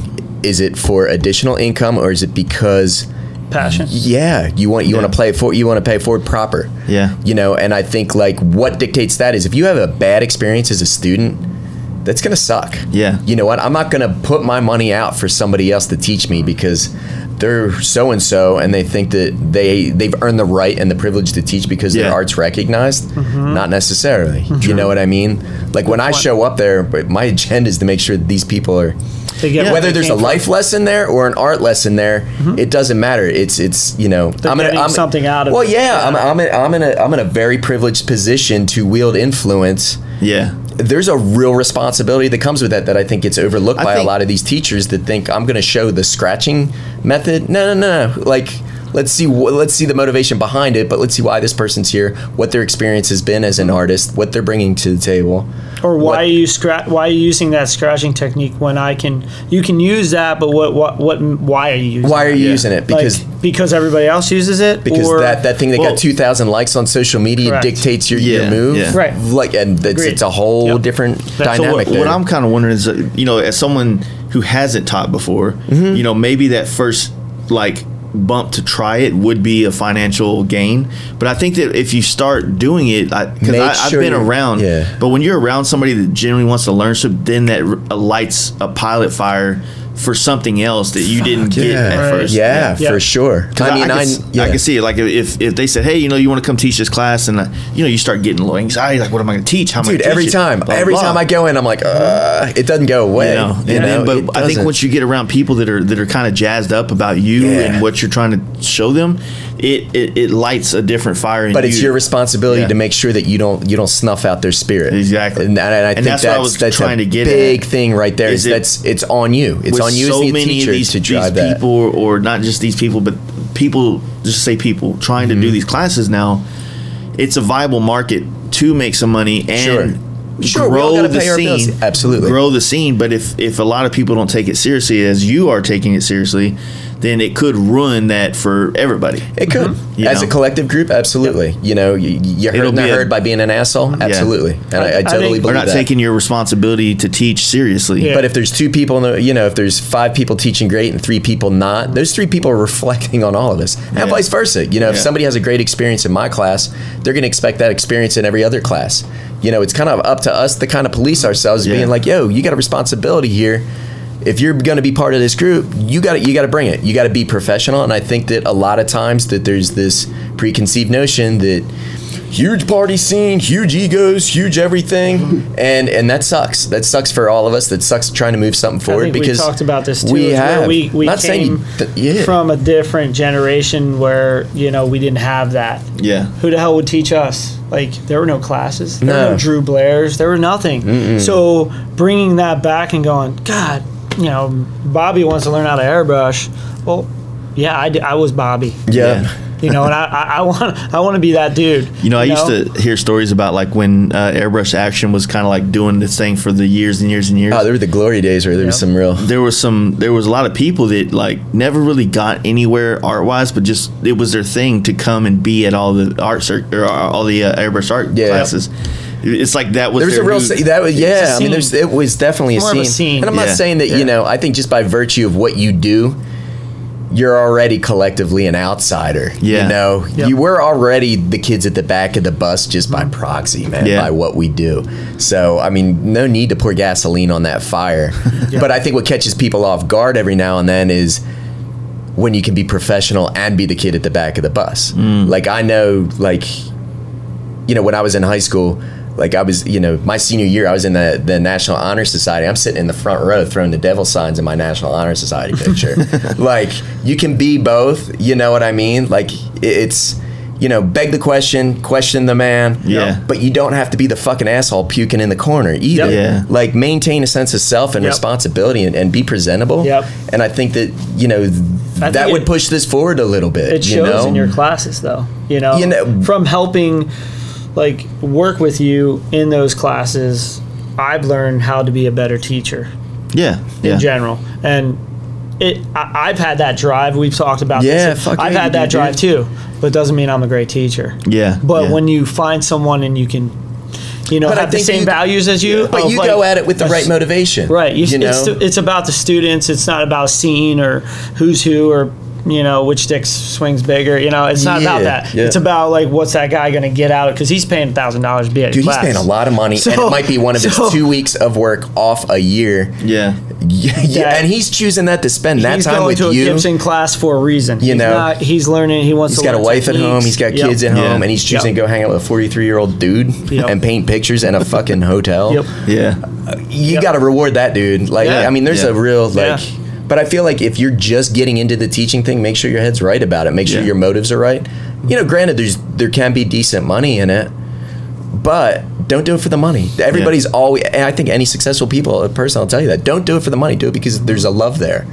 Like, I was fortunate that I had great people around me teaching me. And I remember talking to some of them later as I started to find successes. I'm still friends with some of these people from 20 years ago who are, pushing 80 years old now. Damn. And they're going, dude, it's really cool watching you find these different successes, because I remember when we were sitting here and you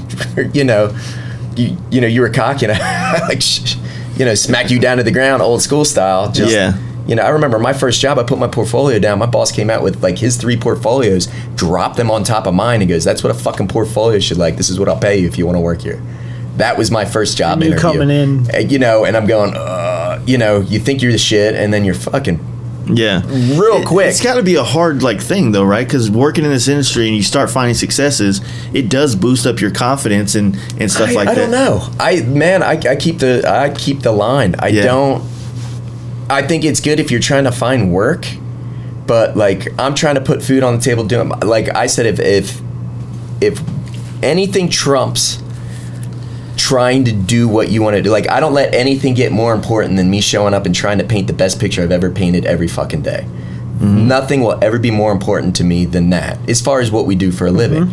If exposure or who you're working with or who you're working for or where you've been gets bigger than that, you're gonna run into trouble. That's just what I've seen, and that's the way I feel about it. Like, I don't, like, right now I'm getting itchy because I know that my shift down at Sherwin-Williams, I can't wait to go downstairs and paint my fucking Peter Fonda. Like, I'm genuinely excited. Paint my Peter. That's a whole nother conversation, bro. I'll leave the room if y'all want to have that one.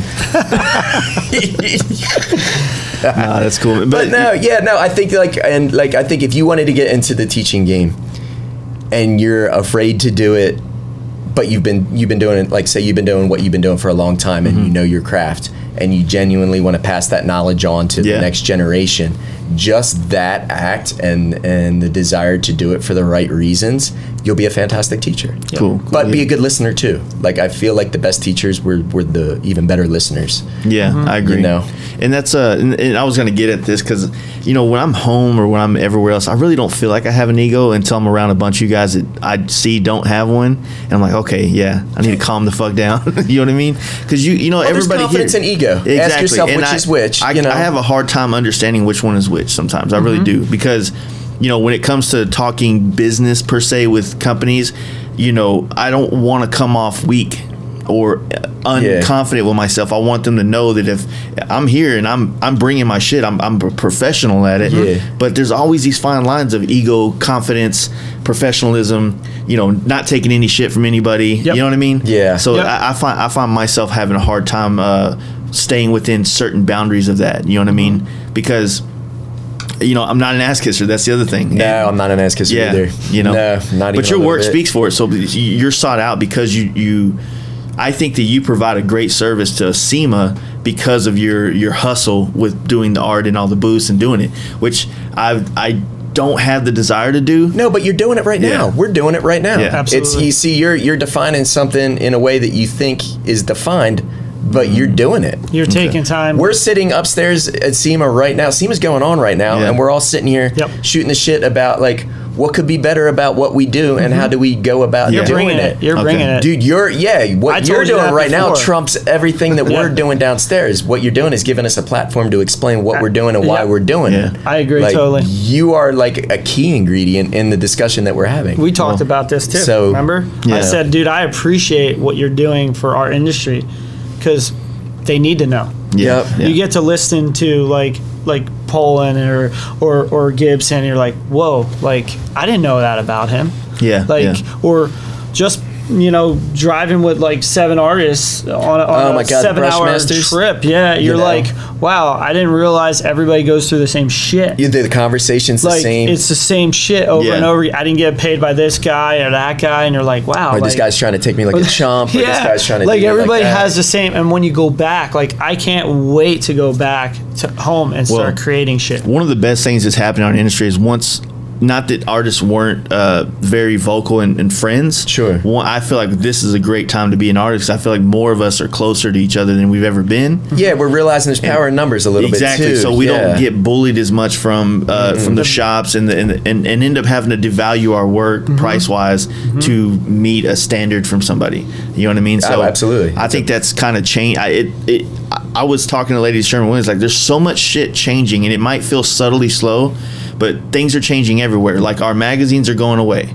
Even the car ones are taking a little bit longer, but they're on the same path. They're going to be gone within the next 5 to 10 years. Yep. Now we have this internet where everybody's their own marketer, everybody's their own brand, and companies don't know where to put their money. They don't know where to invest. They don't know, because now not only do you have to be a painter and hone your craft, now you got to figure out how to market your craft, which has always been one of the hardest things for most artists. Yep. Yeah, for sure. Yeah, because it takes a level of confidence or maybe ego, however you look at it. I don't know, to make it, push it in people's faces to show, look at me. You know what I mean? Yep. Yeah, I think we all struggle with that a little bit. I think we that's try to find a sensible. Part. Yeah, because if you don't have an ego, and you just want, to me, everything, just coming from a military background. Yeah, for sure. Like I'm not a pusher. Like I just want to be able to put shit out there and go, hey, if someone likes it, they like it. That's what we were talking about, the stained glass thing. Yeah, he's like, oh, you're known for the stained glass tank, and I'm like, badass tank. Dude, I'm an airbrush guy. Like, you know what I'm saying? But I was so sick of seeing the same shit over and over again. I told Brian, I said, dude, I got something that might be pretty cool. Yeah. And I was like, it's different. He's like, well, I changed it a little bit, but it's not a fingerprint. It's not, all kinds of, lowrider shit. It's just, I was inspired off my grandma. How'd you find yourself, like, being the helmet guy? I don't know. I know you hate it, but like doing all the hockey helmets, so you do all the quite a few Flyers. Yeah, I've done Pittsburgh and Minnesota and Detroit, but I don't know. I think I just you played love hockey though too. Yeah, I played hockey. So there's that for a while, since I was 4. So I've always wanted to be a sports illustrator, but I work down the shore where he's at. That's why it's so funny because we didn't know each other, but we kind of ran past. But it's for me. It's just being like inspired by all kinds of stuff because I stripe. I'd love to stripe more, but I'm inspired by like the Nubs and those guys, and it pushes my envelope even further. But even your RTI thing that you did, that was the last minute. It was pretty cool. Yeah, I mean, you just sit there and I cheated. I only had a day, but like I saw art influence in there, and I'm going, fuck, dude. I've been a lot of influence. Dude, there's a ton. I was telling you, a ton of educated influence. I was telling you when we first got here on Monday, I was like, man, on these helmets, like I've been wanting to do like these portraits in other forms of art, like the pop culture, the pop art or the vector art style and different shit, just to kind of, so for me, I look at it like, oh, this is another way to tackle a face or a portrait. It's still art. It's just in a different genre of art. You know what I mean? For sure. Yep. So it's funny because I actually watched a documentary on Andy Warhol. Back in, like 2 months ago, and I'm sitting, I'm like, wow, how can, when we put these things up there, I want to, everybody wants to stand out a little bit. Like his stuff is like incredible. And I'm like, he's going to put, I can't airbrush like that with his style. He has his own style, but I want to try something different. I want to do something because I only have a certain amount of time. So like, what can I do to, still have that art influence, but it's going to make it where he's got some airbrush up there. We got a little bit of this. We got a little lowrider because Danny D and all these people did a lot of different stuff. I was thinking more display, but you're thinking foresight and see, like it's just not. I'm doing it wasn't me. About airbrush. I got an airbrush. You were thinking about the whole. That's the whole collective. Display. I know that this, and this. I'll stand out this way. So I cheated. No, but no, and that's a testament to no ego. Yes. It'll stand out, but it'll make the display stronger as a group. Correct. And that becomes the big question. It was more it's a collaborative effort. Yeah, it was more for the display than it was anything to like, hey, I'm going to do the Joker. Actually, you really just waited until you saw everybody else's and you went, I've seen 3 of them. What colors are going to scream exactly. more and make me... So I yellow up cheated. there. I cheated. You totally cheated. How was How was painting that huge ass thing for the Sherman-Williams with the grind. Indian Larry? It was a really unique and cool experience. I painted mine simultaneously with Buck Wild. So we basically had, over the course I flew in on a Wednesday night, left on a Saturday morning. He got there about the same time, and we basically had 2.5 days where it was just us grinding away. And again, it's like my process is conducive to leaving myself to be able to get out of it in a million different facets while it still looks polished. So there's a lot of function to you know, and there's a lot of thought into what I'm doing and why I'm doing it. And that was originally supposed to be in color. I knew like 5 hours in, I'm going, there's no way there's going to be able to be color in this. And it became a question of what details they'll leave out. And it was fine tuning along and knowing what and how people see. So if I were to go at that and go, I need to make this Indian Larry picture look exactly like a photograph, I would have. Did you know coming in? What? I wanted to ask him that. What, Indian Larry? That I was doing Indian Larry? Did you pick, like, that us artists, you're like... No, I picked that image. on your helmet, you're like... I had it down to, like, to 2 what images. image am I going to get, and I want to put on my helmet or whatever. I had it down to, I was down to 2 images coming in, and it was a last minute decision. I was curious about that. That was it. And it was... Because it's such a... What was the other one that you were thinking? It was, it was an actor. Real famous. I can't. Marlon Brando when he was. Oh, okay. I was thinking more iconic, and I was thinking it was going to be a big panel display. I wanted it to have some. But that's your style, though. Like if you. I needed something that fit, but I knew that the general audience member they have this generic idea of what something should be, what a biker should be. Marlon Brando to me is an American icon. It was an iconic movie, and that's this. And I'm thinking audience, more or less, and something that I might be able to get through. But then the Indian Larry picture, I had just done the Michael Lichter show, and I'm looking through his photos, I'm like, oh, God, it's like, there's a reason why he is who he is. And, he had this one picture, and I'm like, that's the quintessential, not only what people think of, but that dude among his peers had the same reverence, and it was just like, that's it. If I could do it justice. It gives me the chills because you think of Indian Larry. And on the bike, hair in the wind, and go.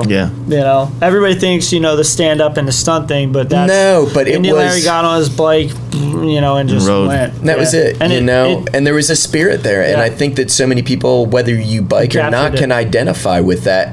And again, it went down to what was my audience, what was the purpose behind it, what was the motive behind it, time frame,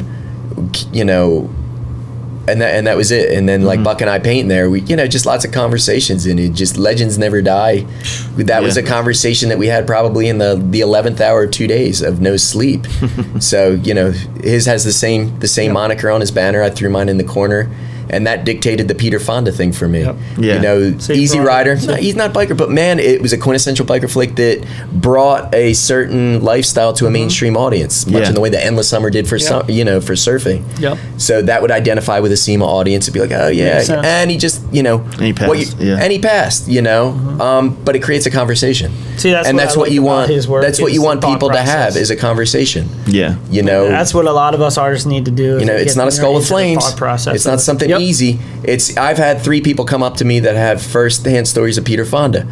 Guy rode with him to Sturgis. Another guy hung out with him, ran into him in a restaurant. Now all of a sudden we're talking about this, and we're saying it creates a conversation. It's a vehicle for something larger. That's what good art does. Well, that's what when I did my helmet, my first helmet, the first Simpson I ever did, and it was just me and my buddy in my garage drinking beer, acting a fool.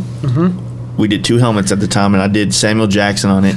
And I just dude, it was so good. It was such a good helmet. And you know what worked out well is that when we ride places, I always hang my helmet on my handlebars. And when you hang it, it's just you're walking by and Samuel your Jackson's face. looking at you Staring like, at you. say what again, motherfucker? And so it created like It's yours. Right?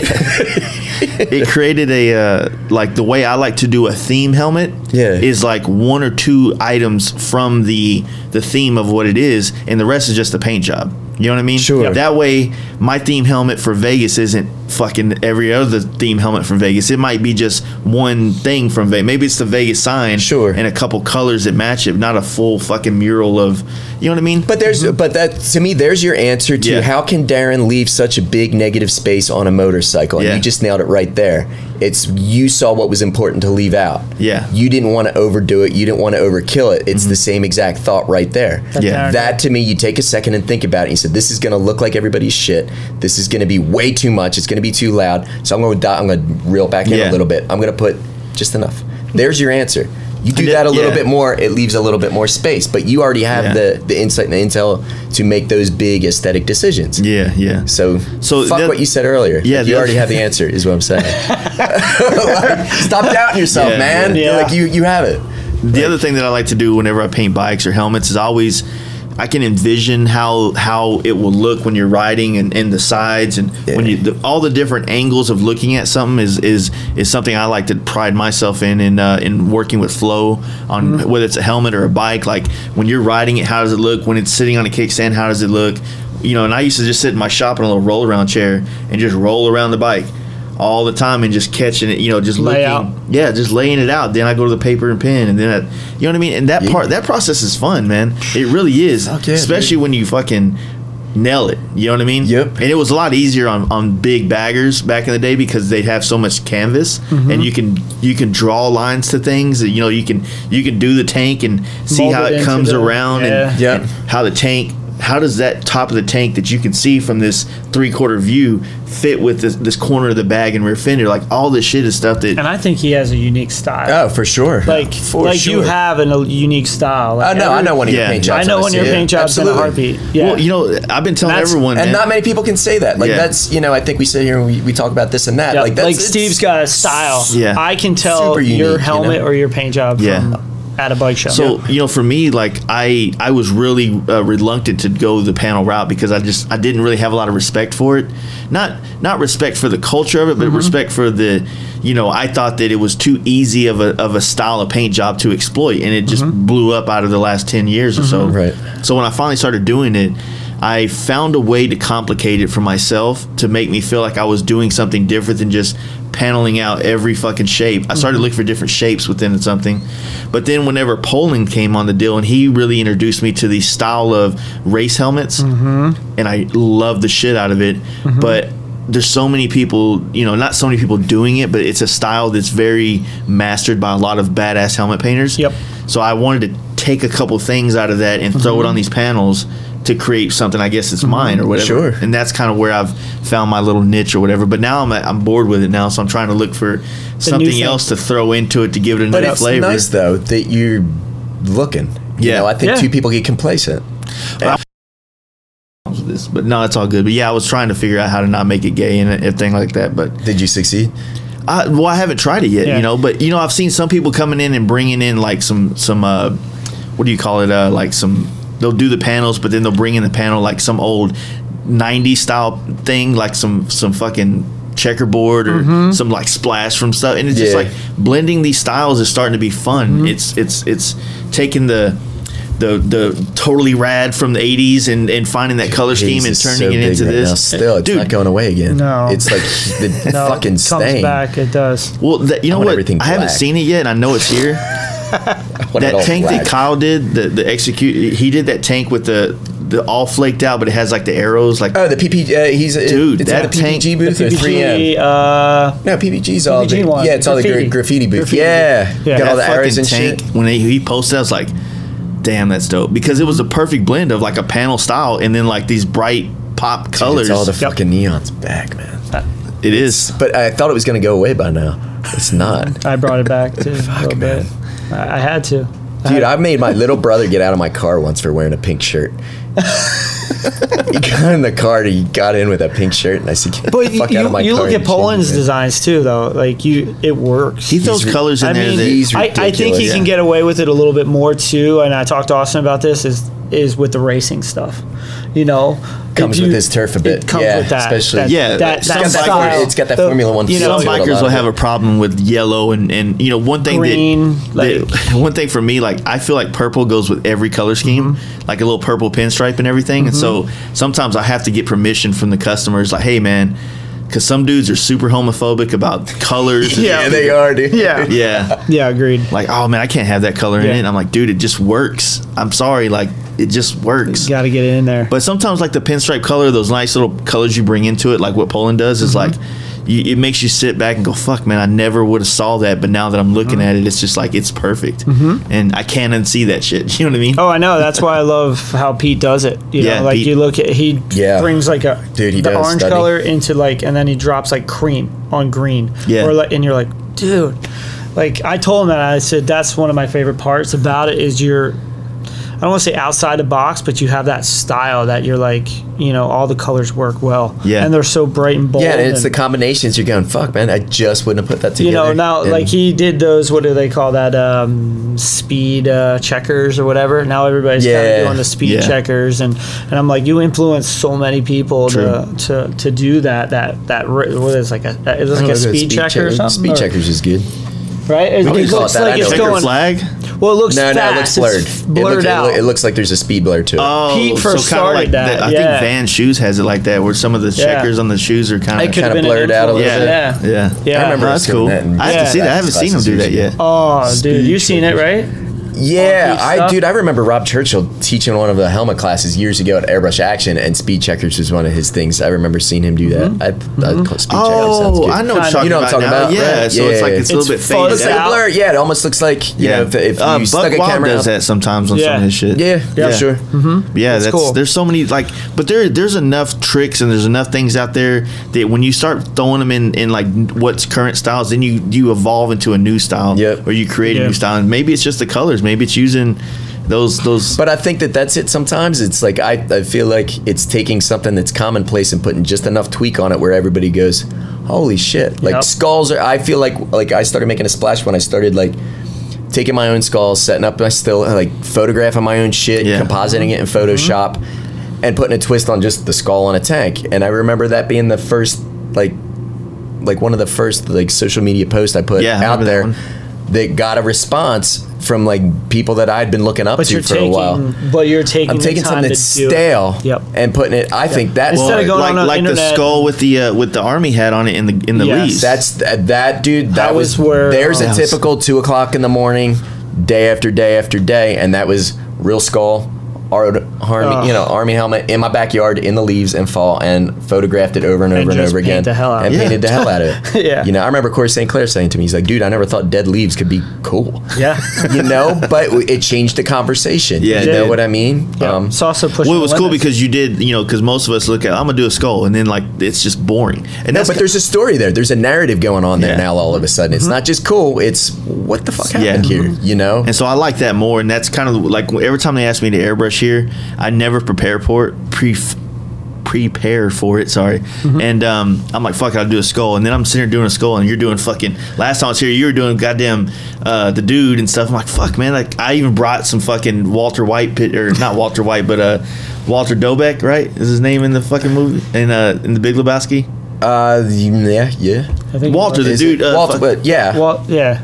I think I know who you're talking I don't know what about. his last Yes. name is, but whatever the character he played, I was Yes. gonna do that. I was like, man, like I just. That would have been cool. I just bitched up, man. I didn't really like the setting. Okay. And I don't remember what we were using over there in House of Color booth, but I don't know. I just bitched up. Is what it boiled down to. I did a skull, didn't even finish it.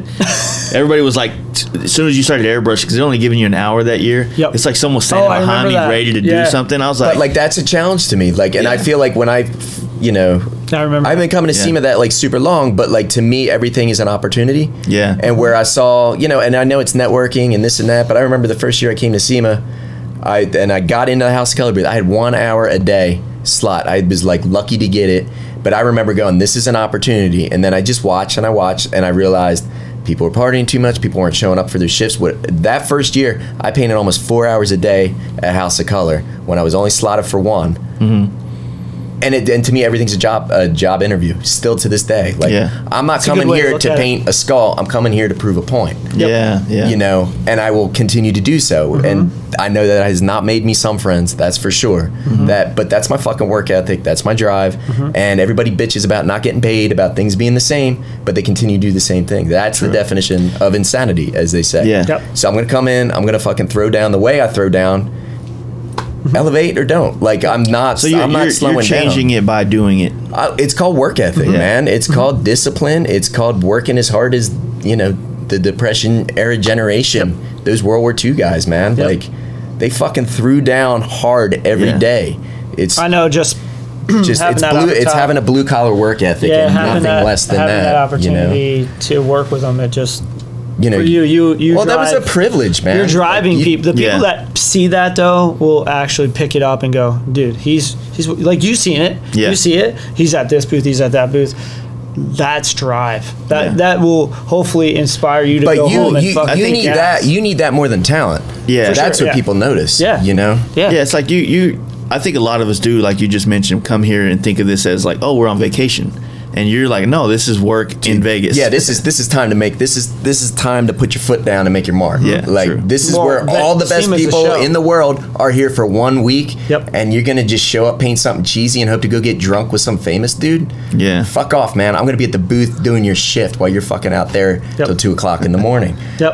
Love me or hate me, it's working out pretty well for me thinking that way. You know, and when I go home, I can guarantee you Sunday, I'm gonna put my kids to bed and I'm probably gonna be airbrushing that night. Like it's just, that's the difference. There's no break in this. Like that's the drive you need for success. And I enjoy it. Like I enjoy that because I know somewhere in this world somebody's working harder than me. I don't want to. I don't want that. I want to be that guy. You know, that's good. Talent or not. You know, but that's a work ethic. I mean, what's it take?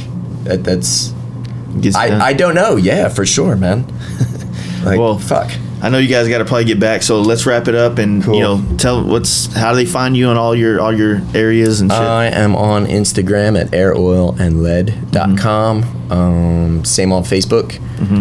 You can email me, Steve at airoilandlead.com. Nice. What about you, buddy? At Paint Zoo on Instagram. And what's that name from? Well, that's a fun story, dude. Well, we got a few minutes for that one. Minutes. Well, I paint. My life's a zoo. Okay. Just easy to remember. and I just kind of just had that for a long time. And when websites were kind of going on, it was such a short thing to remember because, we're all painters. And, if you look at any of our lives, it's a fucking zoo pretty much. Like, you're got to go to take your kids here, you're doing this, and I got 50 things to paint and it's a zoo, so I just kind of marketed it that way, but that works. Super it is catchy. good. I mean, that's how I found you, Paint Zoo. I remember like early days of the internet doing Google for airbrush people around. And Paint Zoo. Yeah. I'm going, oh my god, who is this dude? Yeah, I don't know. It's just nice to have people close to you that you can kind of bounce ideas off. We kind of keep in contact. Like sometimes you're in your world so much that you don't get to you're busy, I'm busy, and then you're like, hey Steve, how's everything going? It's just a check-in. You all right? Check-in. That's it. Just knowing that. That's it. Like I'm working on a cool project. Cool. I've been doing this podcast for the last 2 years, and all the people I've met doing it, and I've been making myself, whenever I'm bored, when you're fucking like, there's nothing on the internet right now, but I can't do anything else. I've been going through my phone and haven't said hey to this dude in a while. It's neat, isn't it? What a unique world. Yeah, it really is, man. It's not like, hey, we're catching up at SEMA. Yeah. You got to catch up more. Hey, how's family? How's it go? I used to hit you up all the time. Remember, hey, how's everything going? And you started a podcast, and people get busy. I get it. Yeah. But at the end of the day, when all this paint shit's out of the way, we're all friends. Right. You know what I mean? Fuck all this. We should be friends. You're kick-ass painter, he's a kick-ass painter, and we bounce ideas off each other, and we're not afraid of each other's techniques or learning. I hit you up whenever I was painting that portrait for my grandfather, and it was just trying to find a new way to tackle it because it was there's so much detail in his face, and it's important I wanted to nail it. Yeah, I was really But how great is it to have someone like him to go, hey, I'll show you. Yeah. And that's really why we need to all for sure. I mean, ultimately we are, we're I mean, friendly competition, good competition drives shit forward, but you got to get each other's backs all along the way too. I see shit that I'm like, get the but really, I mean, we share such a unique kind of existence in what we do. Like I know my social surroundings back home don't understand my life at all.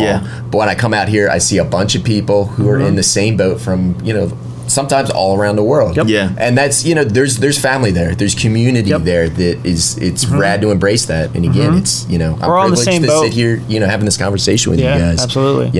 It's neat. It's cool. It's definitely cool. You're doing Honored everybody to be a on service, your, man. Thank you. Podcast, without a doubt. All right, guys, I appreciate it, and y'all need to get back to work. Back to the grind, man. Yep. For sure. Thanks, Chase. There you have it. Some badasses right there talking some badass stuff. Anyway, check it out. Go follow them. Check all their stuff out. They're really amazing artists. Maybe those are the guys that you need to get to do your work. Maybe they have the look and the style that's gonna fit what you envision for your custom paint job or helmet or whatever you're into. You know what I mean?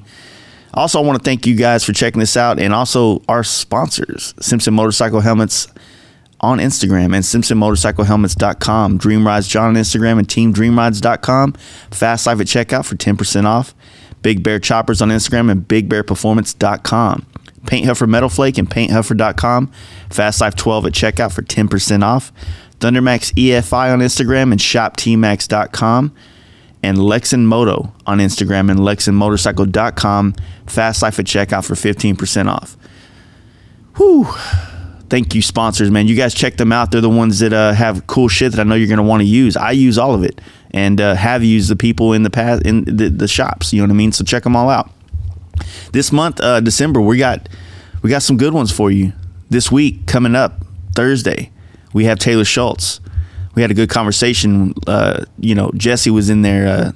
Changed his Instagram name to Shagwire Russell, courtesy of, I think it was my idea. But anyway, I'll take credit for that a little bit. But anyway, we got him coming on. I just confirmed with Rick Fairless and his daughter, Lena, who are, some here in Dallas are some legends, basically. So we're going to have them on and get a lot of history, and I'm looking forward to that conversation. I think we got my buddy Marshall Tucker coming on. You don't know who he is? Follow him. He's on Instagram. And I don't have his Instagram handle on right now, but he's out there in St. Louis, and he's an energetic motherfucker. So we're going to have him on too. And got some more coming. And we got a month full of getting this shop done so we can hopefully have this grand, it's not a grand opening, it would be our anniversary. So we started the Fast Life Garage in 2015 in January. And then we started the Fast Life podcast in 2018 in January. So in January, we always have our anniversary party, and we try to pair it up with the Dallas IMS show. So there's more people in town, and there's something to do, like an after party. So Saturday, we're looking and hoping to have an after party here at the shop with it just about completed, or as much of it done as possible for our anniversary, but during the IMS weekend. So it should be a good time, and hopefully I'll have some more information on all that stuff for you guys over the next couple of weeks. But anyway, fuck it. I'll see you guys on Thursday. Peace.